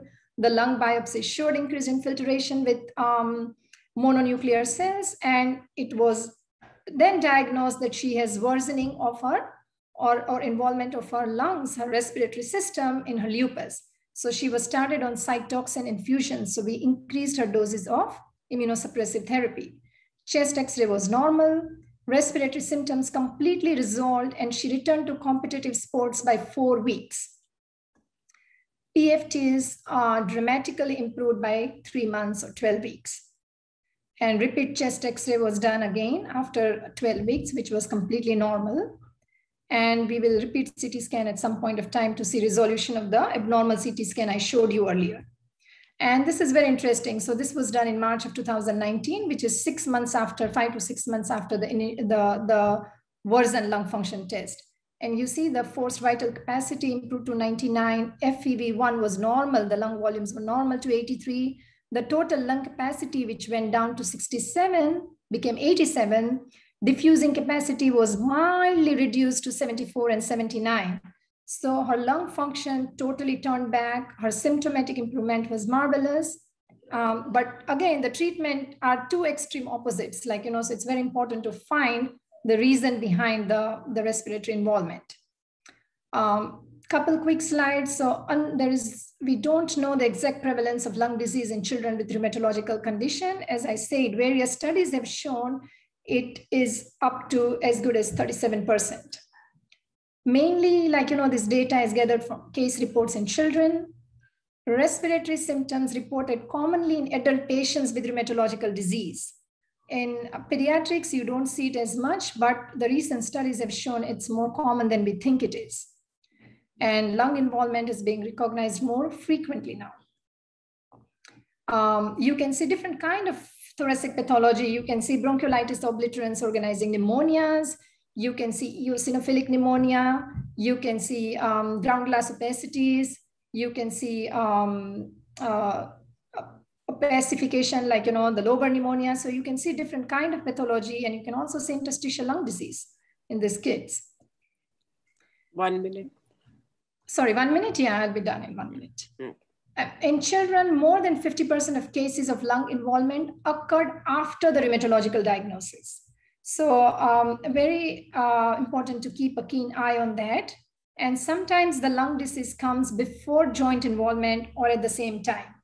And I've seen a lot of cases of dermatomyositis and juvenile rheumatoid arthritis presenting with pulmonary symptoms, and then they have joint and skin involvement. In adults, most cases are after the onset of joint involvement. So you have to be very, very cautious when you encounter a patient with rheumatological condition to do respiratory screening. Some reports of lung disease onset is post-treatment. It happens after, like in this case, it happens from days to months after the initial condition have been treated. And as you can see in these slides, like, the frequency of initial presentation and frequency during the disease course is common across the spectrum of rheumatological conditions, from SLE to sarcoidosis to systemic sclerosis to Wegener's. And again, the mechanism is lung structures are highly vascular. So macrophages, which engulf the inhaled antigenic stimuli, so whatever antigen comes to those macrophages, they lead to inappropriate activation of CD4, T, and B cells. And it causes like a hyperbolic immune response in your lungs. And underlying autoimmune process determines which part of respiratory system would be predominantly affected, whether the airways or the vasculature. And symptoms are very common: coughing, wheezing, difficulty in breathing, chest pain. So they're like symptoms varies widely, and they are the most common presenting symptoms we see in bronchiolitis or we see in pneumonias or asthma. And so it has been recommended to do full pulmonary function test during diagnosis and before starting the treatment, 2 to 4 years from diagnosis in an asymptomatic child, and before and after treatment in a symptomatic child. And you should do regular evaluation of pulmonary symptoms and look for serial PFTs. And you should also look and treat for infection in between if necessary. These are my references, and thank you so much. Thank you very much, Dr. Rizvana. Tonight cases are excellent, both Dr. Fatima and you. Thank you very much. I would like to request Dr. Fatima, Dr. Rizvana to join the panel. And I would like to request Dr. Kalpana and Dr. Joshi to join and start the panel and Q&A session. Over to Dr. Kalpana. Thank you, Doctor. Can you hear me? Yes, yes. Okay. So first and foremost, let me thank both the speakers for their excellent presentations, and really the cases have taken our brains in 3 different directions. So thank you. The slides were excellent, and there have been a lot of questions being asked. Actually, the participation by the audience was good. However, we could not keep up and inform you, Dr. Fatima. Sorry for that. There have been a lot of questions, but I would like to start by asking Dr. Fatima about the incidence of cystic fibrosis in UAE and how some common pointers for pediatricians when they should keep this diagnosis in mind. I think Dr. Fatima has not joined. Can Dr. Rizvana, you take this question? Yes, I can. It's very, okay, Dr. Fatima is here, so I will give it.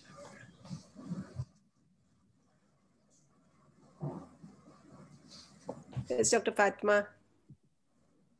We were just I am here. wanted. Yes. I'm sorry, I had a phone call. I'm sorry. Yes. No problem.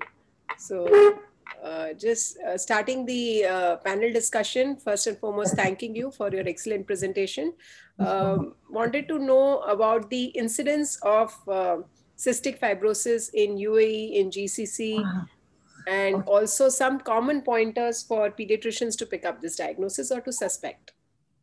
Okay, exact incidence in UAE, I cannot answer. It's very difficult to answer. But I know we have roughly in pediatric population around 50 patients. In Rashid Hospital, they have around 100 patients. Similarly, in Abu Dhabi, they have around 15 pediatric, around 100 in adult.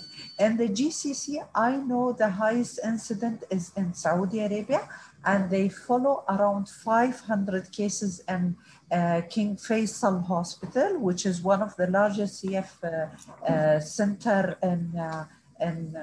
in Saudi Arabia. They do have other CF centers as well. I'm not aware, but I know in King Faisal, they follow around 500 cases.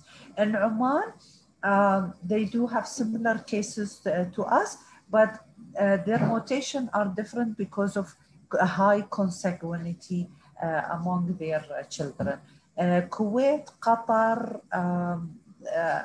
Bahrain, I have no idea. I'm so sorry. How to pick up the diagnosis? Failure to thrive, stool abnormal, chest manifestation with cough, infection, recurrent pneumonia, dehydration, yani any abnormal presentation, multiple organ involvement, think about cystic fibrosis. There is no harm to repair. There is no harm to do sweat chloride. There is no harm to do extra investigation for cystic fibrosis. Nowadays, alhamdulillah, for the last 2-3 years, we have neonatal screening. They refer all high IRT to us, so we detect them early. And lately, I have, wallah, few infants, alhamdulillah, that we detected their IRT before even the parent knowing that they have cystic fibrosis, and they are following in our clinic. So neonatal screening, check that, check the IRT, call us, we don't get disturbed, WhatsApp us, email us, whatever you like. Repeat IRT if it is border level. If it is still border level or high, refer to us, we will take care of it. I know sweat chloride is not available everywhere. It's only in Dubai, it's only in DHA, but we can help you with any patient. Thank you. Yeah. Question is about IRT. Do you recommend screening for cystic fibrosis in all the babies? Are we doing it in all the babies?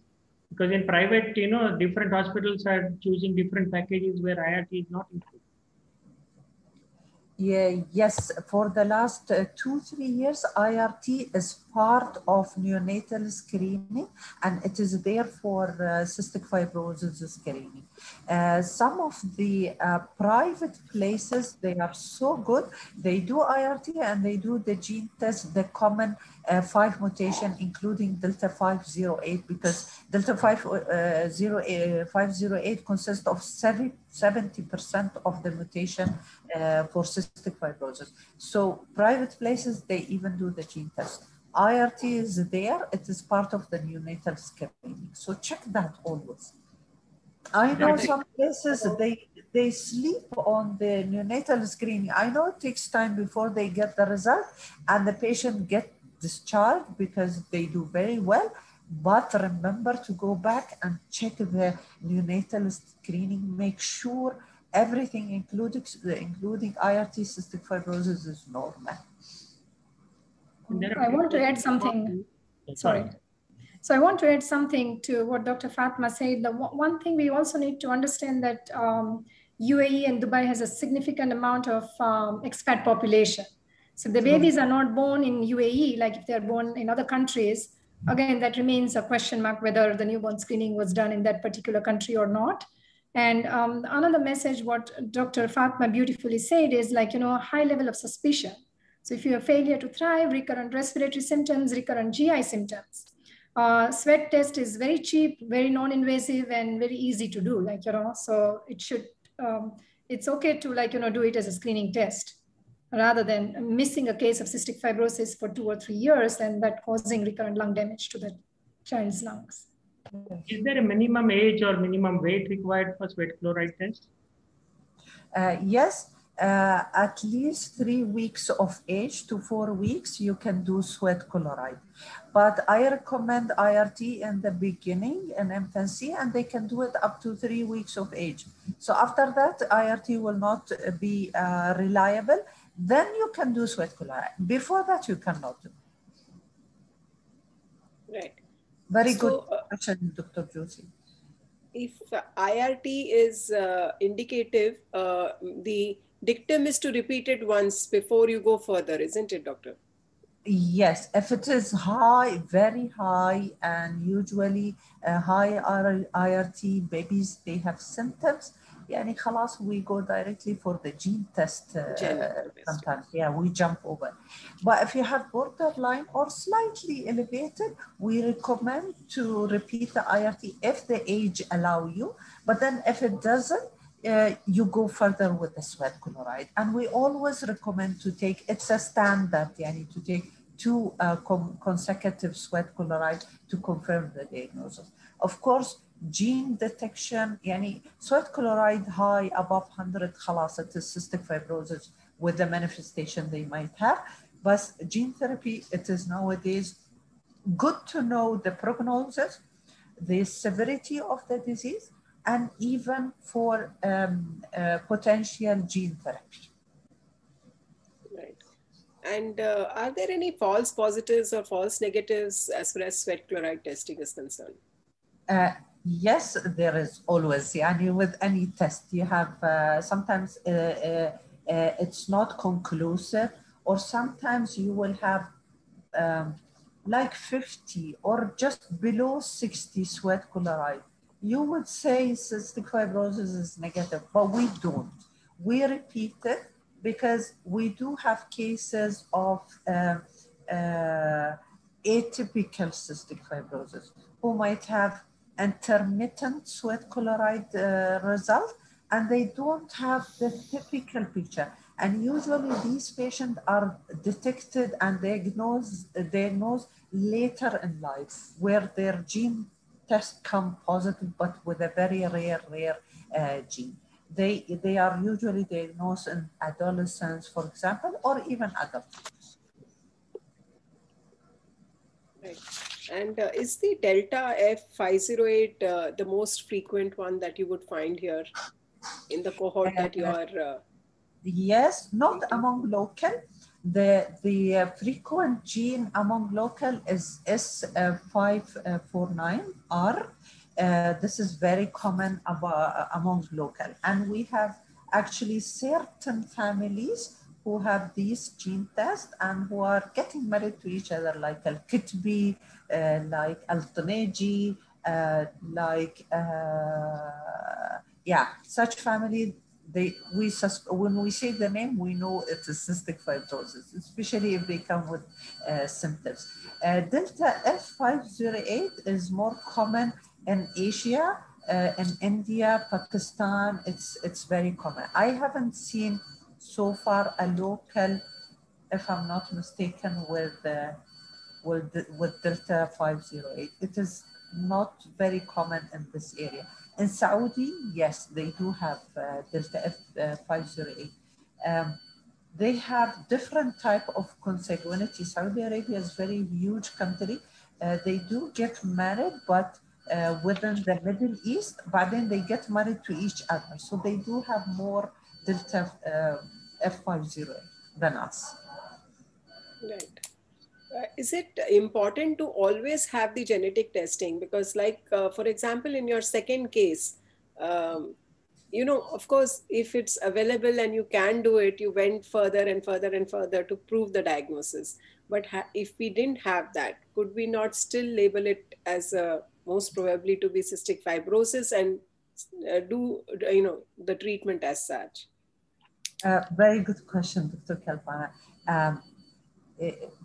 Yes, gene test is important to confirm the diagnosis, but then you have to take into consideration other factors, socio-economic factor of the patient.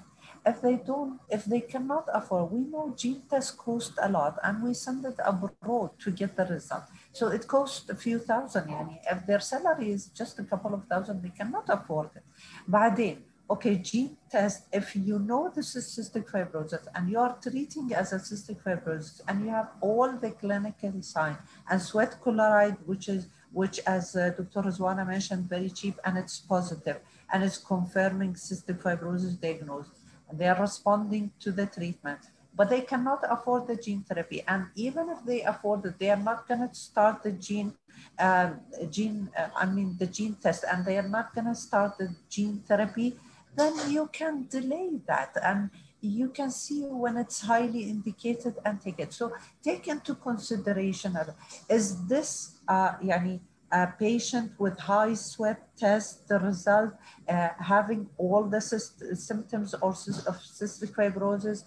We do have many cases actually that we didn't identify the gene result because they cannot afford it simply.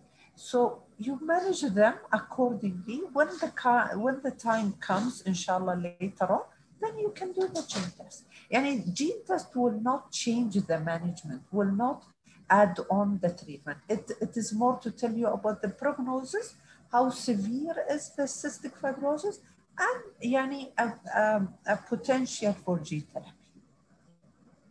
How much of the diagnosis and treatment is covered with the insurance here in UAE? Because you have many expert patients. Once you mention cystic fibrosis for the insurance company, they will not cover it, unfortunately. So I cheat, unfortunately, to help the patient. So I write recurrent pneumonia, or I write chronic pancreatitis, or chronic diarrhea, or I use such, we need to help them now. And of course, we seek many charity organizations to help them. It's never enough. Cystic fibrosis is a very, very expensive disease. Even, I'm sorry, the rich people, they cannot afford it. It's very expensive. Right. You mentioned about the prognosis, genetic diagnosis and prognosis. So is it like different mutations would have different prognosis? Has that been described? It depends on the severity, Dr. Kalpana. I think I have showed a slide where you can know which gene mutation goes with which defect in the synthesization of the protein, or transportation of the protein, or even the channel itself. So those who can have mild disease, those who have alternate channel which is working and not working, those will have they will have symptoms. You cannot even think about cystic fibrosis in these patients. So those will have milder manifestation because they do synthesize the protein. They do have transportation of the protein to the cell surface, and they do have some channels open, other are closed. So these, you will never know they have cystic fibrosis.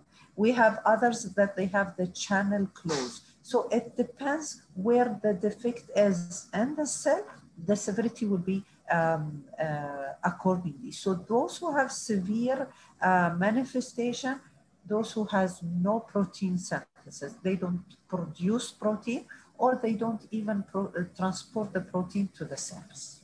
They will have severe pancreatic insufficiency. They will have lung manifestation, and they will even die early because they will progress in the disease very rapidly. I would like to interrupt and ask one question. Please. As you said, treatment of this, there is no cure. We are even supportive. What is the closest differential diagnosis which is treatable? Suppose the patient doesn't have money at all. What we should think treatable condition which we can do something. Just the closest differential diagnosis treatable where we can. To cystic fibrosis? Closest the pediatric diagnosis to cystic fibrosis? Honestly, cystic fibrosis can present by anything, Dr. Sarah. It could be from a simple infection in the chest to sepsis, as you have seen. It could be anything. Differential diagnoses are too many.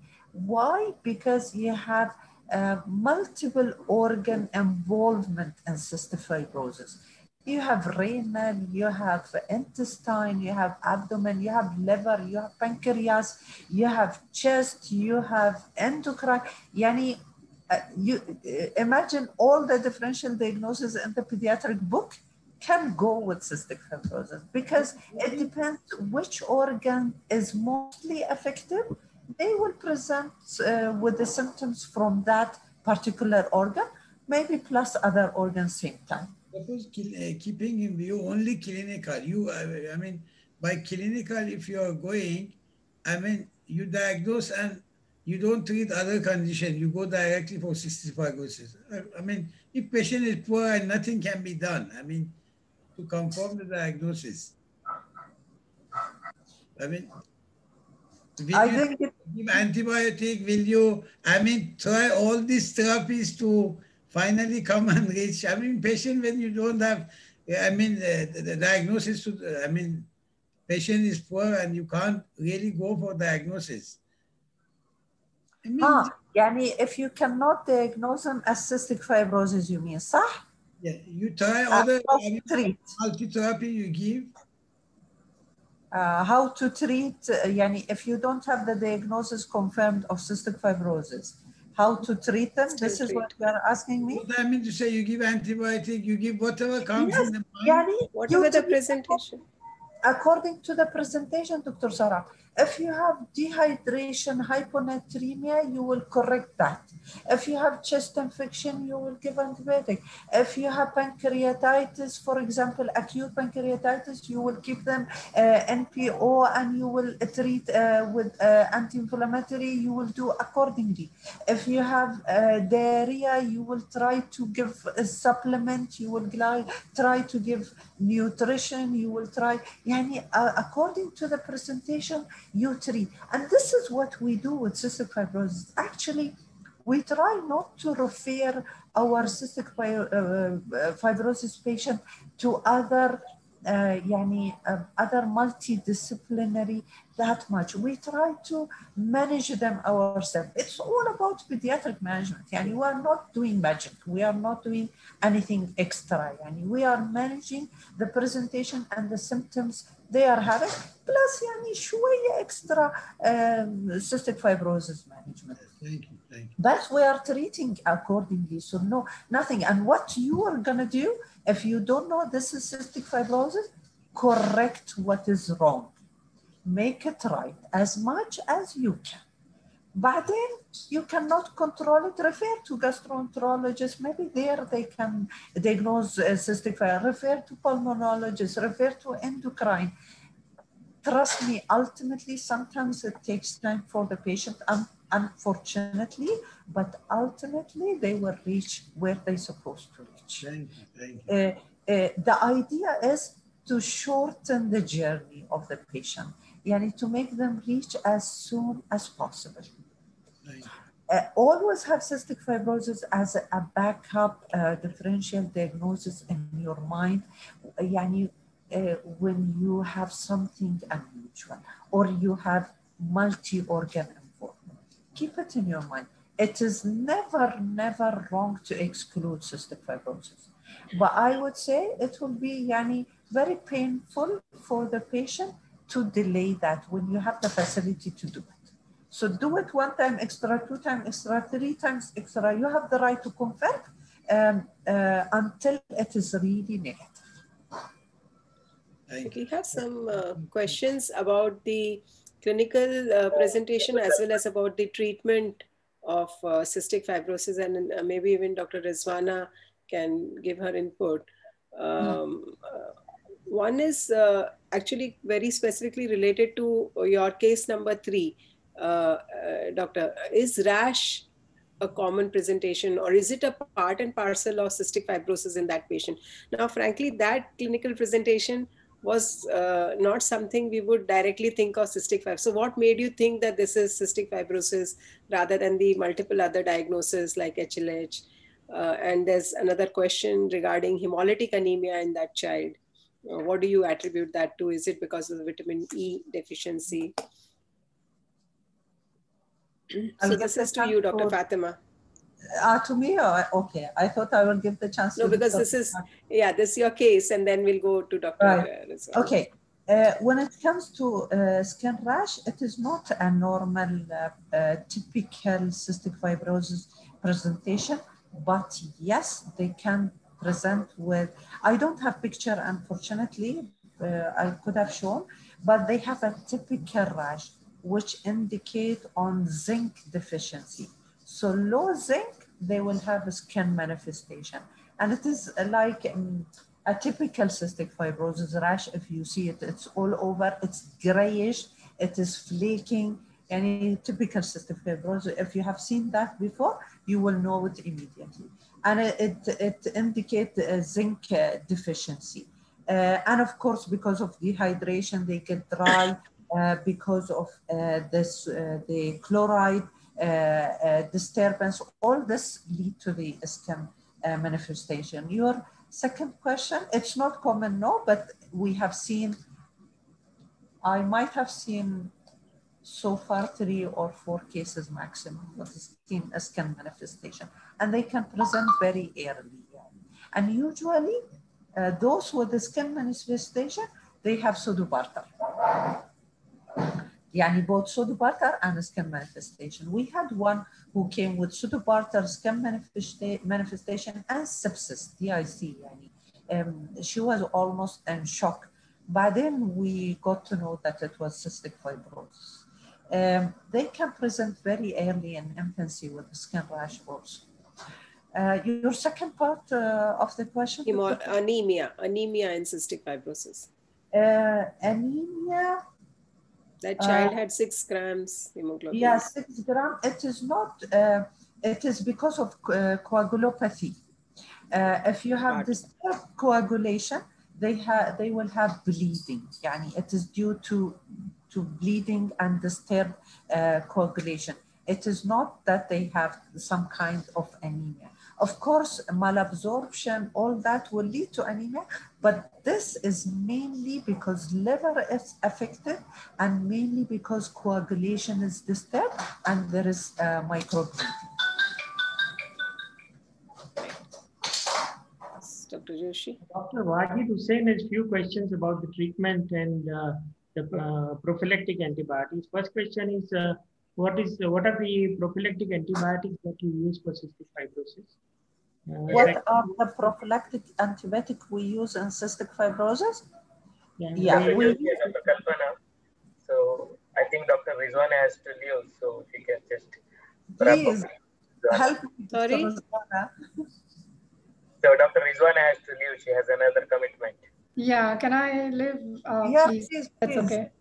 Thank you so much. Appreciate. There's one question for you, Dr. Rizwana. Yeah, there are a couple of questions for you, actually. The one question is about the pulmonology involvement in rheumatic diseases. How do you differentiate whether it's caused by the disease itself or by vasculitis or by infection or some other etiology? Right. So if you don't have a baseline evaluation before you start immunosuppressive medications like steroids or cytoxan or methotrexate, so then it's very difficult to tell, right, whether the deterioration in your lung function happened after the treatment was started or it was going on because of the disease prior to the treatment was started. Now, usually the immunosuppressive medications will cause infections, common infections and opportunistic infections.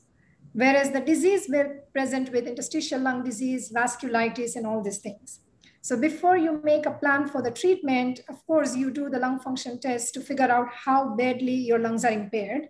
Then you do a BAL, bronchoalveolar lavage, and a flexible bronchoscopy, and you send that fluid for millions of infectious organisms to make sure there is no infection, there is no opportunistic infection. And then to establish whether it is due to a disease process, vasculitis or interstitial pneumonia or bronchiolitis obliterans organizing pneumonia, BOOB, you need to do a lung biopsy. That will establish the diagnosis. But so it's very important to do the lung function test prior to starting the treatment. That's the key point here. Right. And the second question is about methotrexate. Is the lung involvement related to dose, duration, or is it idiosyncratic reaction to methotrexate? Both. Dose and duration. So duration is more important because it can cause progressive lung fibrosis. So if you catch it up early on with 3 months of methotrexate, the expected fibrosis would be less than if you have given it for 2 years, for example. So it's very hard to tell because it's where you catch the patient, but yes, it is duration related for sure.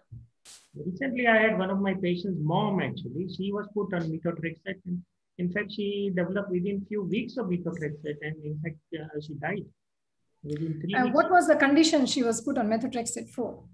There was no. I think most likely it was idiosyncratic pulmonary fibrosis. That's what they told. Initially, it was normal. But that's because pulmonary fibrosis is one of the side effects of methotrexate. Dr. Kalpana, you have anything? Yeah, it's in relation to your first case, Dr. Rizwana.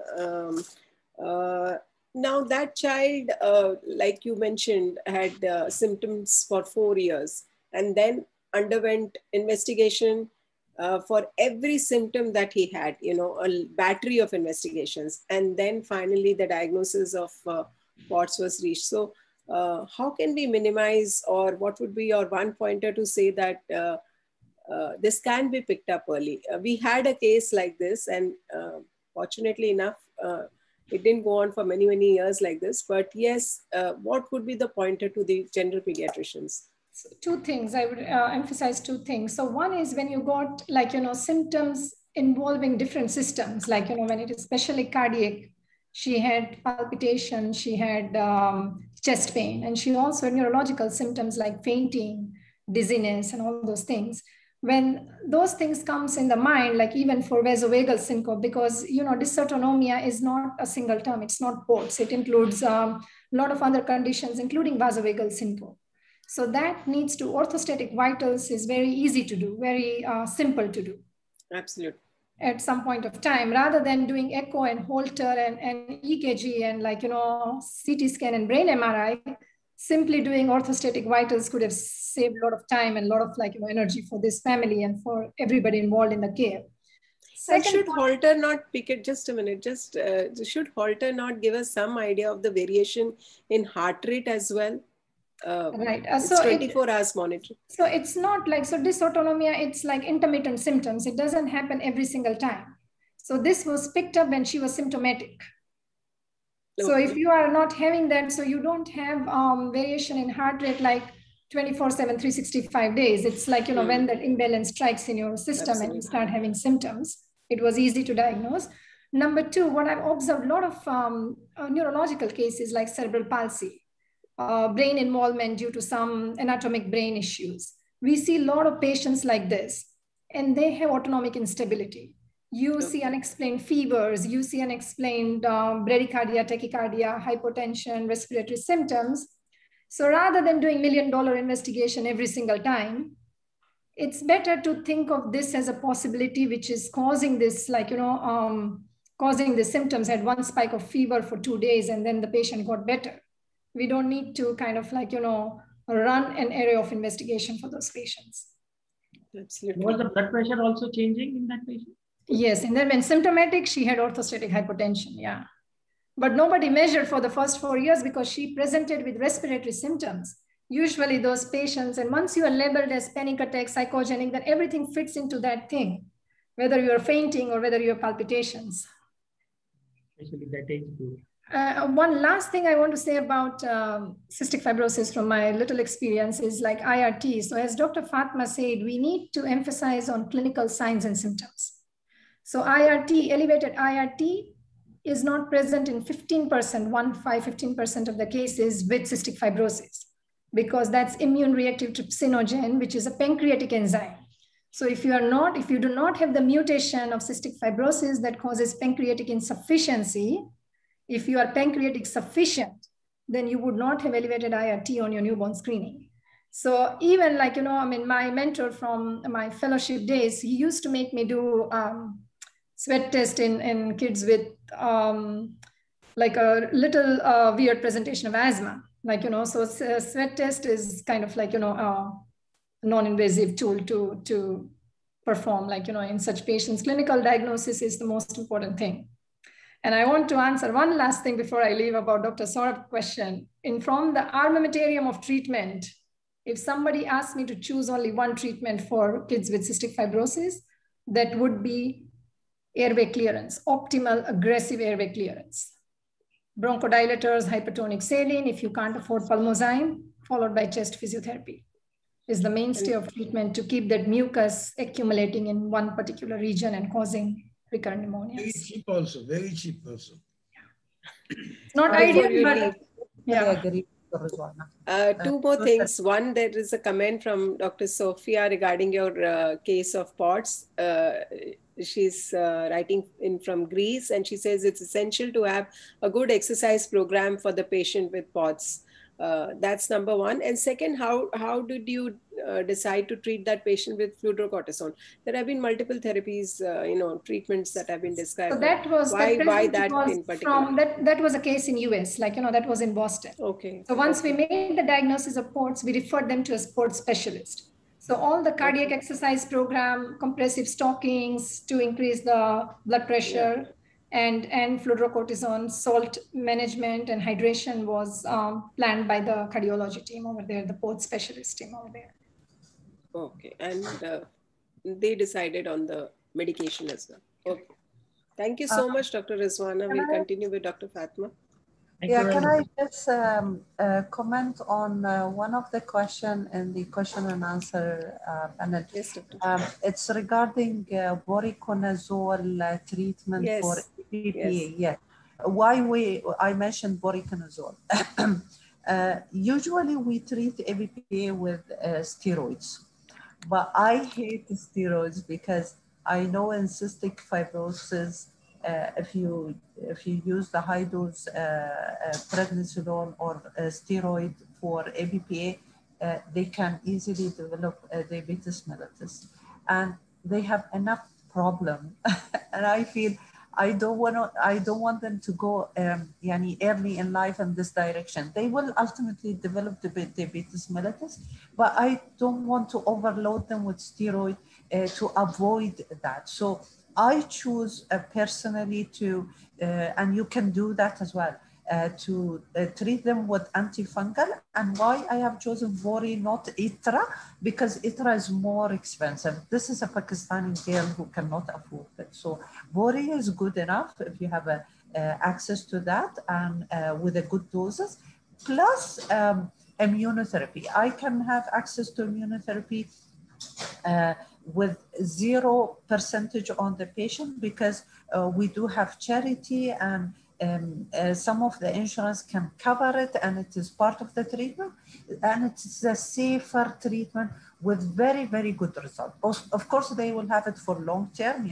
They need to take it for a long time, but it is cheaper for the patient, it is safer. At least they will develop diabetes later on. They have enough to have, the less complication they have, the better. Of course, you have to put them on regular antibiotic prophylaxis as well. In addition to immunotherapy and antifungal, they have to go on prophylactic antibiotic to suppress the chronic infection they have. That was question, which antibiotic do you use, Dr. Joshi asked? The available one, we have flucloxacillin, they can have it as a prophylactic antibiotic. We have Zethromax, they can have it as a prophylactic antibiotic, or even trimethoprim. Sometimes we use it as a prophylactic antibiotic. I usually put them on the prophylactic antibiotic during the winter month where infection is too much, viruses are too much, and I give them a break during the summertime. But then we continue, and then we continue detecting the bugs in the sputum culture. But then when it's time, we even stop it. If they are doing well, we could control the bug, we can stop the prophylactic. Nebulized antibiotic? Nebulized antibiotic, do you use any? Regular nebulized aerosol. Do we have it here? Nebulization, yes, we have colomycin, we have gentamicin, we have tobramycin. These are commonly used, and these are available in UAE. In Europe and US, they have even other nebulized antibiotic, which we lack here, unfortunately. Now, I prefer, and I think it's mentioned in the European Cystic Fibrosis Management, giving most of the time nebulized antibiotic, because the concentration, the MEC level will be much, much higher when you give nebulized rather than IV. Penetration of nebulized antibiotic is much, much greater than IV. So I prefer, especially if I do a trial of eradication, I prefer using nebulized antibiotic together with the IV or with oral antibiotic. Okay. Dr. Wajid Hussain is asking, do we need pancreatic enzyme supplements even in respiratory phenotype? Pancreatic enzyme replacement and respiratory phenotype, I didn't get the answer. Pancreatic enzyme replacement is when you have pancreatic insufficiency, or if you have moderate or mild pancreatic insufficiency. It depends how much the pancreatic is insufficient. You replace the enzyme with pancreatic enzyme. Basically, Curion is a lipase which replace the enzyme from the pancreas, and it's taken with food to avoid malabsorption and to enhance the reabsorption of fat, carbohydrate, and protein. It's not a treatment for a respiratory phenotype, but yes, some of the mutation, you have mild pancreatic insufficiency, cystic fibrosis mutation. And some of them, you have severe pancreatic insufficiency. You cannot tell, but you have to detect that with fecal elastase and then the clinical finding you have. Sometimes they do have moderate pancreatic insufficiency, but they require high doses of Curion. I give Curion or pancreatic enzyme until I have a normal stool, normal growth, no abdominal pain, no problem, no greasy stool, no foul smelling stool, no frequent stool. I try to make the stool as normal as possible, regardless the age, regardless how much is the fecal elastase, regardless how severe is the pancreatic insufficiency. Right. There's a question from Dr. Asma on how diet can improve the condition of cystic fibrosis. So just a line on the importance of nutrition. You have dealt with it in your lecture, but still. Yeah, number one, fatty food. We encourage them to eat hamburgers, KFC, junk food, because it contains a lot of fat. So we encourage fat. We even ask them to add fat, extra fat in their food, because they lose a lot of fat. And I actually go higher. I demand more than usually, because I need a good nutrition. I don't even want a median weight. I want above that, because I know they are going to use it when they get really sick. They drop very fast. So you have to have them above median, just to have a good backup when they have recurrent infection, recurrent abdominal manifestation. Children, they lose very quickly. And if they are above median, okay, they will lose, but they will not lose much. They will go back to median. So nutrition is number one. It will not even improve survival. It will improve the lung infection. It won't be that much infection as if you have a child with failure to thrive. Better nutrition, it has shown that you will have a better lung prognosis, even better survival. There are many studies done on that. So concentrate on nutrition, very good nutrition, lots of protein, because they do lose protein as well, lots of fat. And extra tip, I always advise them to have extra salt, extra fluid during the summer, because they lose a lot during the summer. So they have to replace that very frequently. Dr. Fatma, you said this, let them go and have McDonald's. Can't these fatty food prepare at home, so that we convey a message that we tell the parents tomorrow they will see our video, you say, see your doctor advised McDonald's, you say no. No, I tell them, if you like McDonald's, go have, a meal there, and don't forget to bring another meal for me. Yes, I do. And I go against the mother. I tell them, eat hamburgers as much as you want, eat kebabs, so Dr. Sohrab, as much as you like. I want them to gain more weight than usual. There are a couple of questions related to gene therapy, that any criteria to pick and choose which child should go for gene therapy. Gene therapy usually in UAE, in Europe, US, they start from 2 years of age, but in UAE, we start from 6 years of age, so 6 years. You have to have the gene mutation, because if you don't know the mutation, you don't know if the child is eligible for this gene therapy, because gene therapy does not cover all genes. There are certain genes that are covered by the gene therapy, and they have proven that this gene mutation responds to this gene therapy. It depends where the defect is. So gene test you have to have, age is there, but then nothing else. Nothing else. Right. But you keep them well as much as you can until they are 6 years. So when they take the gene therapy, you see the difference. And if you have chronic colonized since many years, if you have failure to thrive since many years, they will not have a better chance with the gene therapy. It's already late. So gene therapy does not make that much difference.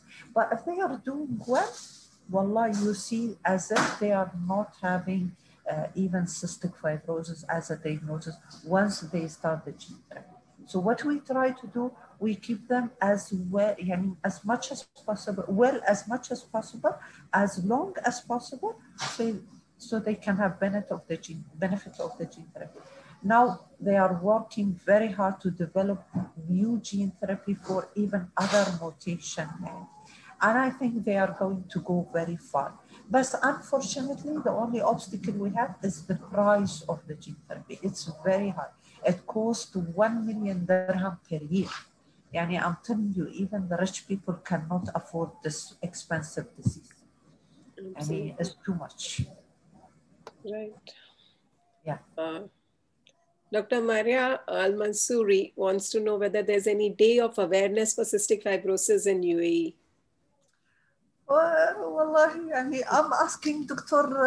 Rozwana's help and the other pediatric pulmonologists attending this session. Let us help the cystic fibrosis society patient. Let's do awareness. And there is, yes, worldwide, they have a day for cystic fibrosis. But if I'm still in the hospital until this time, how I will do. If you help me, I'm very happy to do it. Sure. This is a good question. Ask one question about the Cystic Fibrosis Day to be initiated, and it was initiated in our program, DPC program. So Yes, true. Yeah, it can be and done. I'm very happy to have this opportunity to discuss cystic fibrosis. It's a very huge topic. Each manifestation, you can talk about it in many hours. Absolutely. Because it's too many organ involvements, and each organ have too many problems.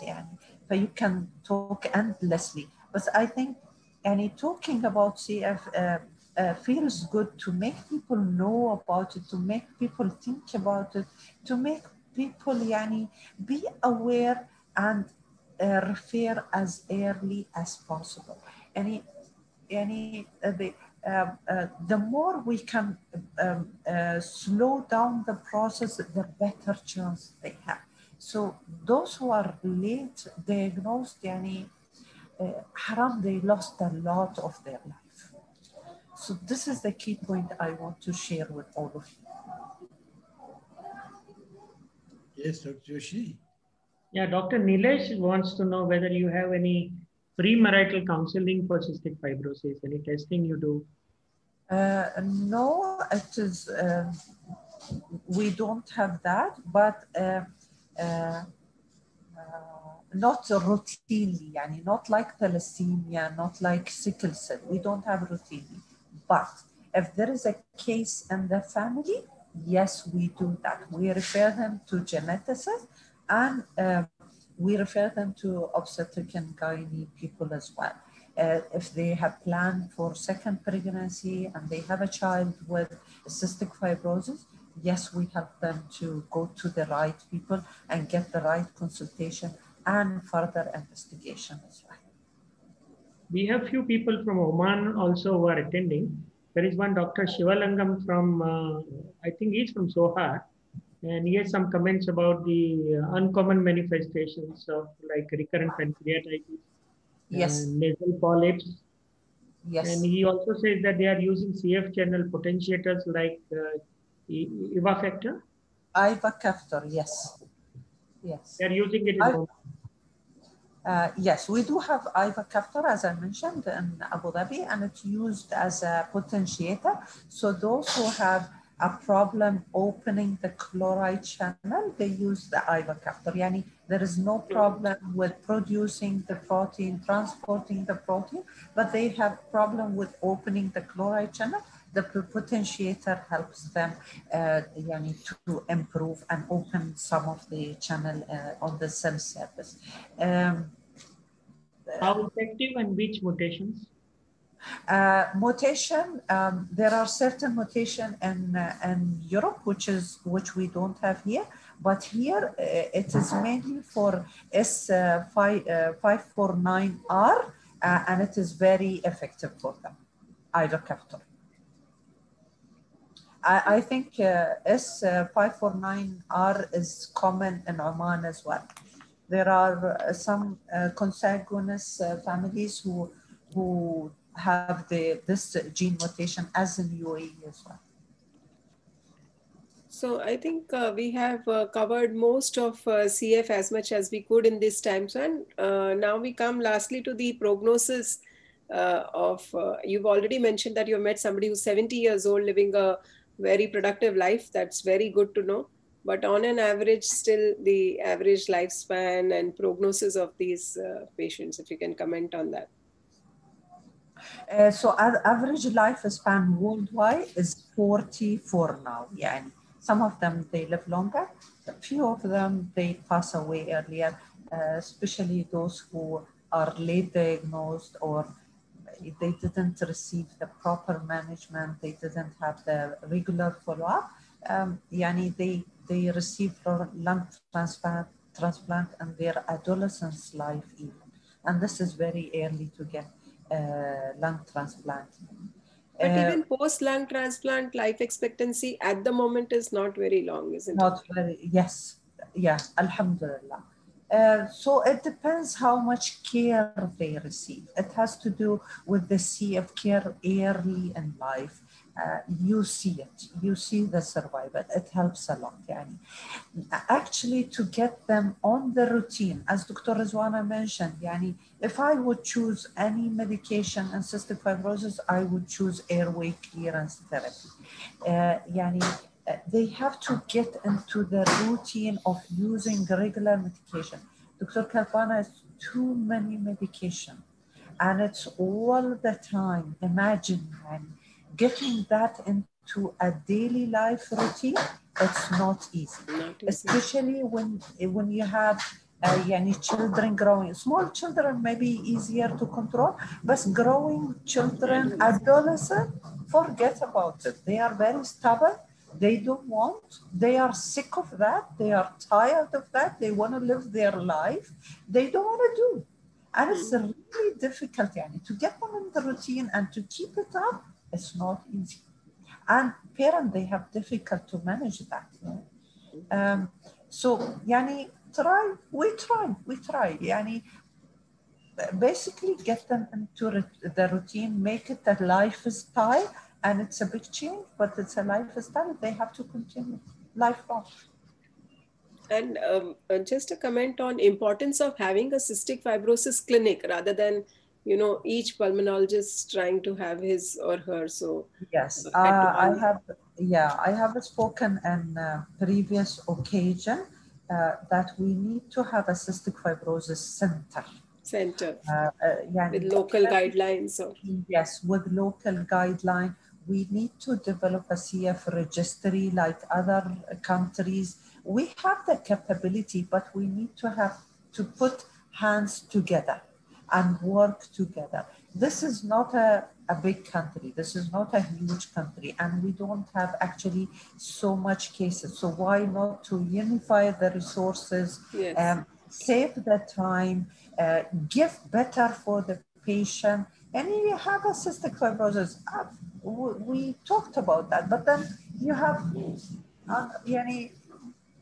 politics, you have different facilities, you have different coverage, you have, it's difficult, it's not easy. It has to come from higher up.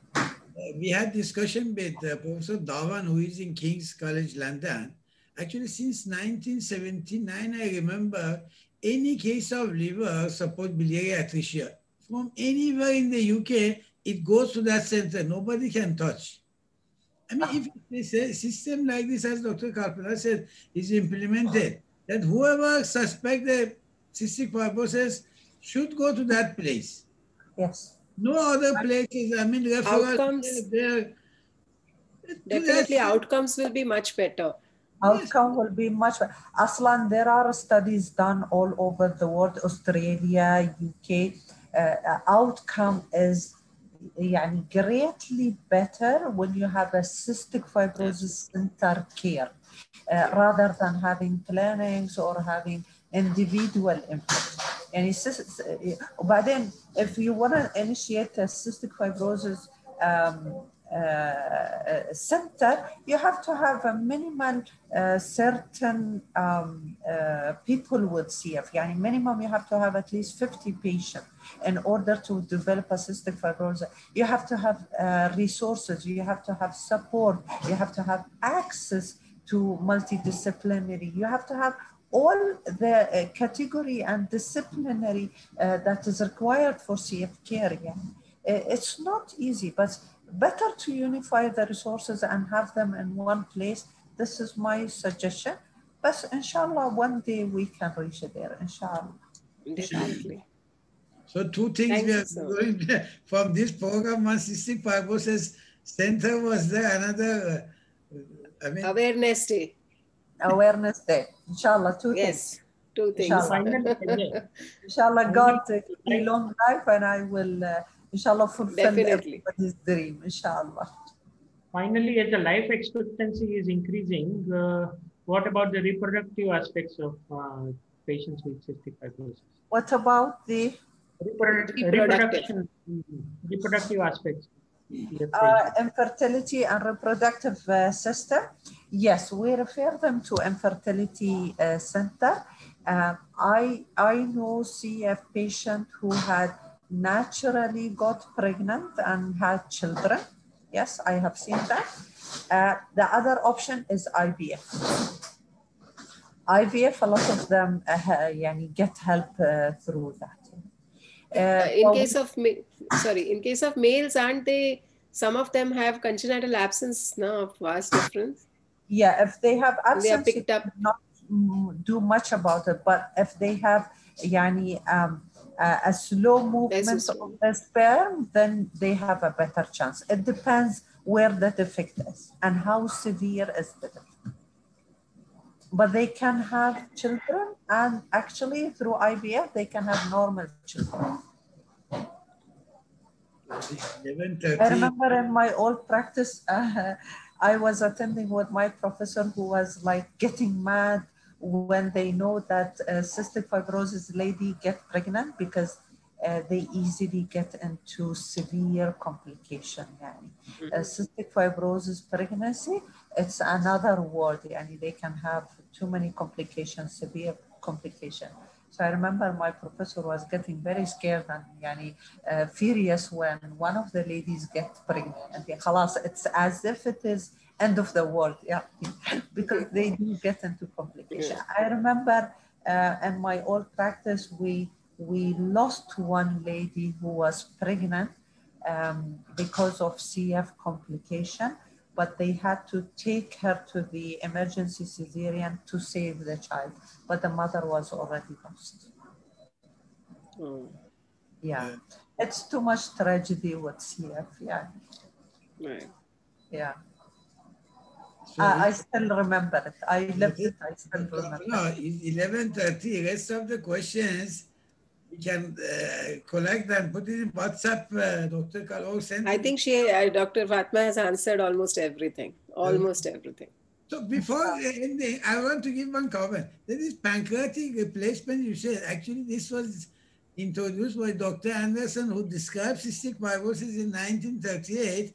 One of the things she did was this also. Another thing, just for, I mean, change of the topic, you said McDonald's, because children were coming, one child was very fat. I said, don't give so much fat food, everyday fast food. Once I went to the queue, that patient was in front of me. Suddenly turned and said, doctor, you are telling us don't come. You are standing in the queue. So that was one of the incidents. So Dr. Kalpana, Dr. Fatma, thank you. Doctor, before you stop, Dr. Shivalingam is asking whether all GCC countries can have one common CF awareness day. So one more suggestion for you. Inshallah, I'll do my best, inshallah. Initiated in UAE by Dubai Pediatric Club. Yeah, very good idea, Dr. Sarab. Thank you very much, Dr. Fatma. Really, I mean, it is so interesting. I mean, informative talk. We want to sit and because these are not discussed usually. I mean, we are conducting meetings since ages, but these are the things. I mean, everything about system. Thank you very much. Dr. Rizwan also, thank you very much. If she's here, Tawfiq, thank you very much. Dr. Kalpana, Dr. Joshi, really, it was very informative session. I hope after making the cystic fibrosis day and clinic, we'll have a panel discussion of experts, inshallah. So there's lots more left to discuss. We can do that with Dr. Kalpana, Joshi, please. 4th of July as a cystic fibrosis day. Yes. So let's plan for one physical program only without cystic fibrosis. What do you think? Inshallah, whatever you say.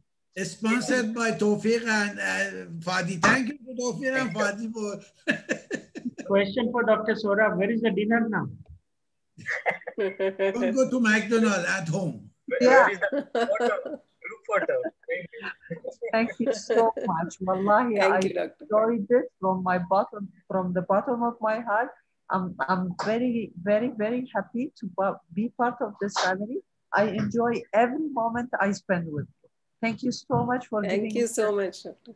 Thank you. We are grateful to you. You are so busy. You are still at the hospital and you are still, taking time out. So. I'm so grateful to be part of this. Thank you so much. Thank you very much. Thank you. Thank you.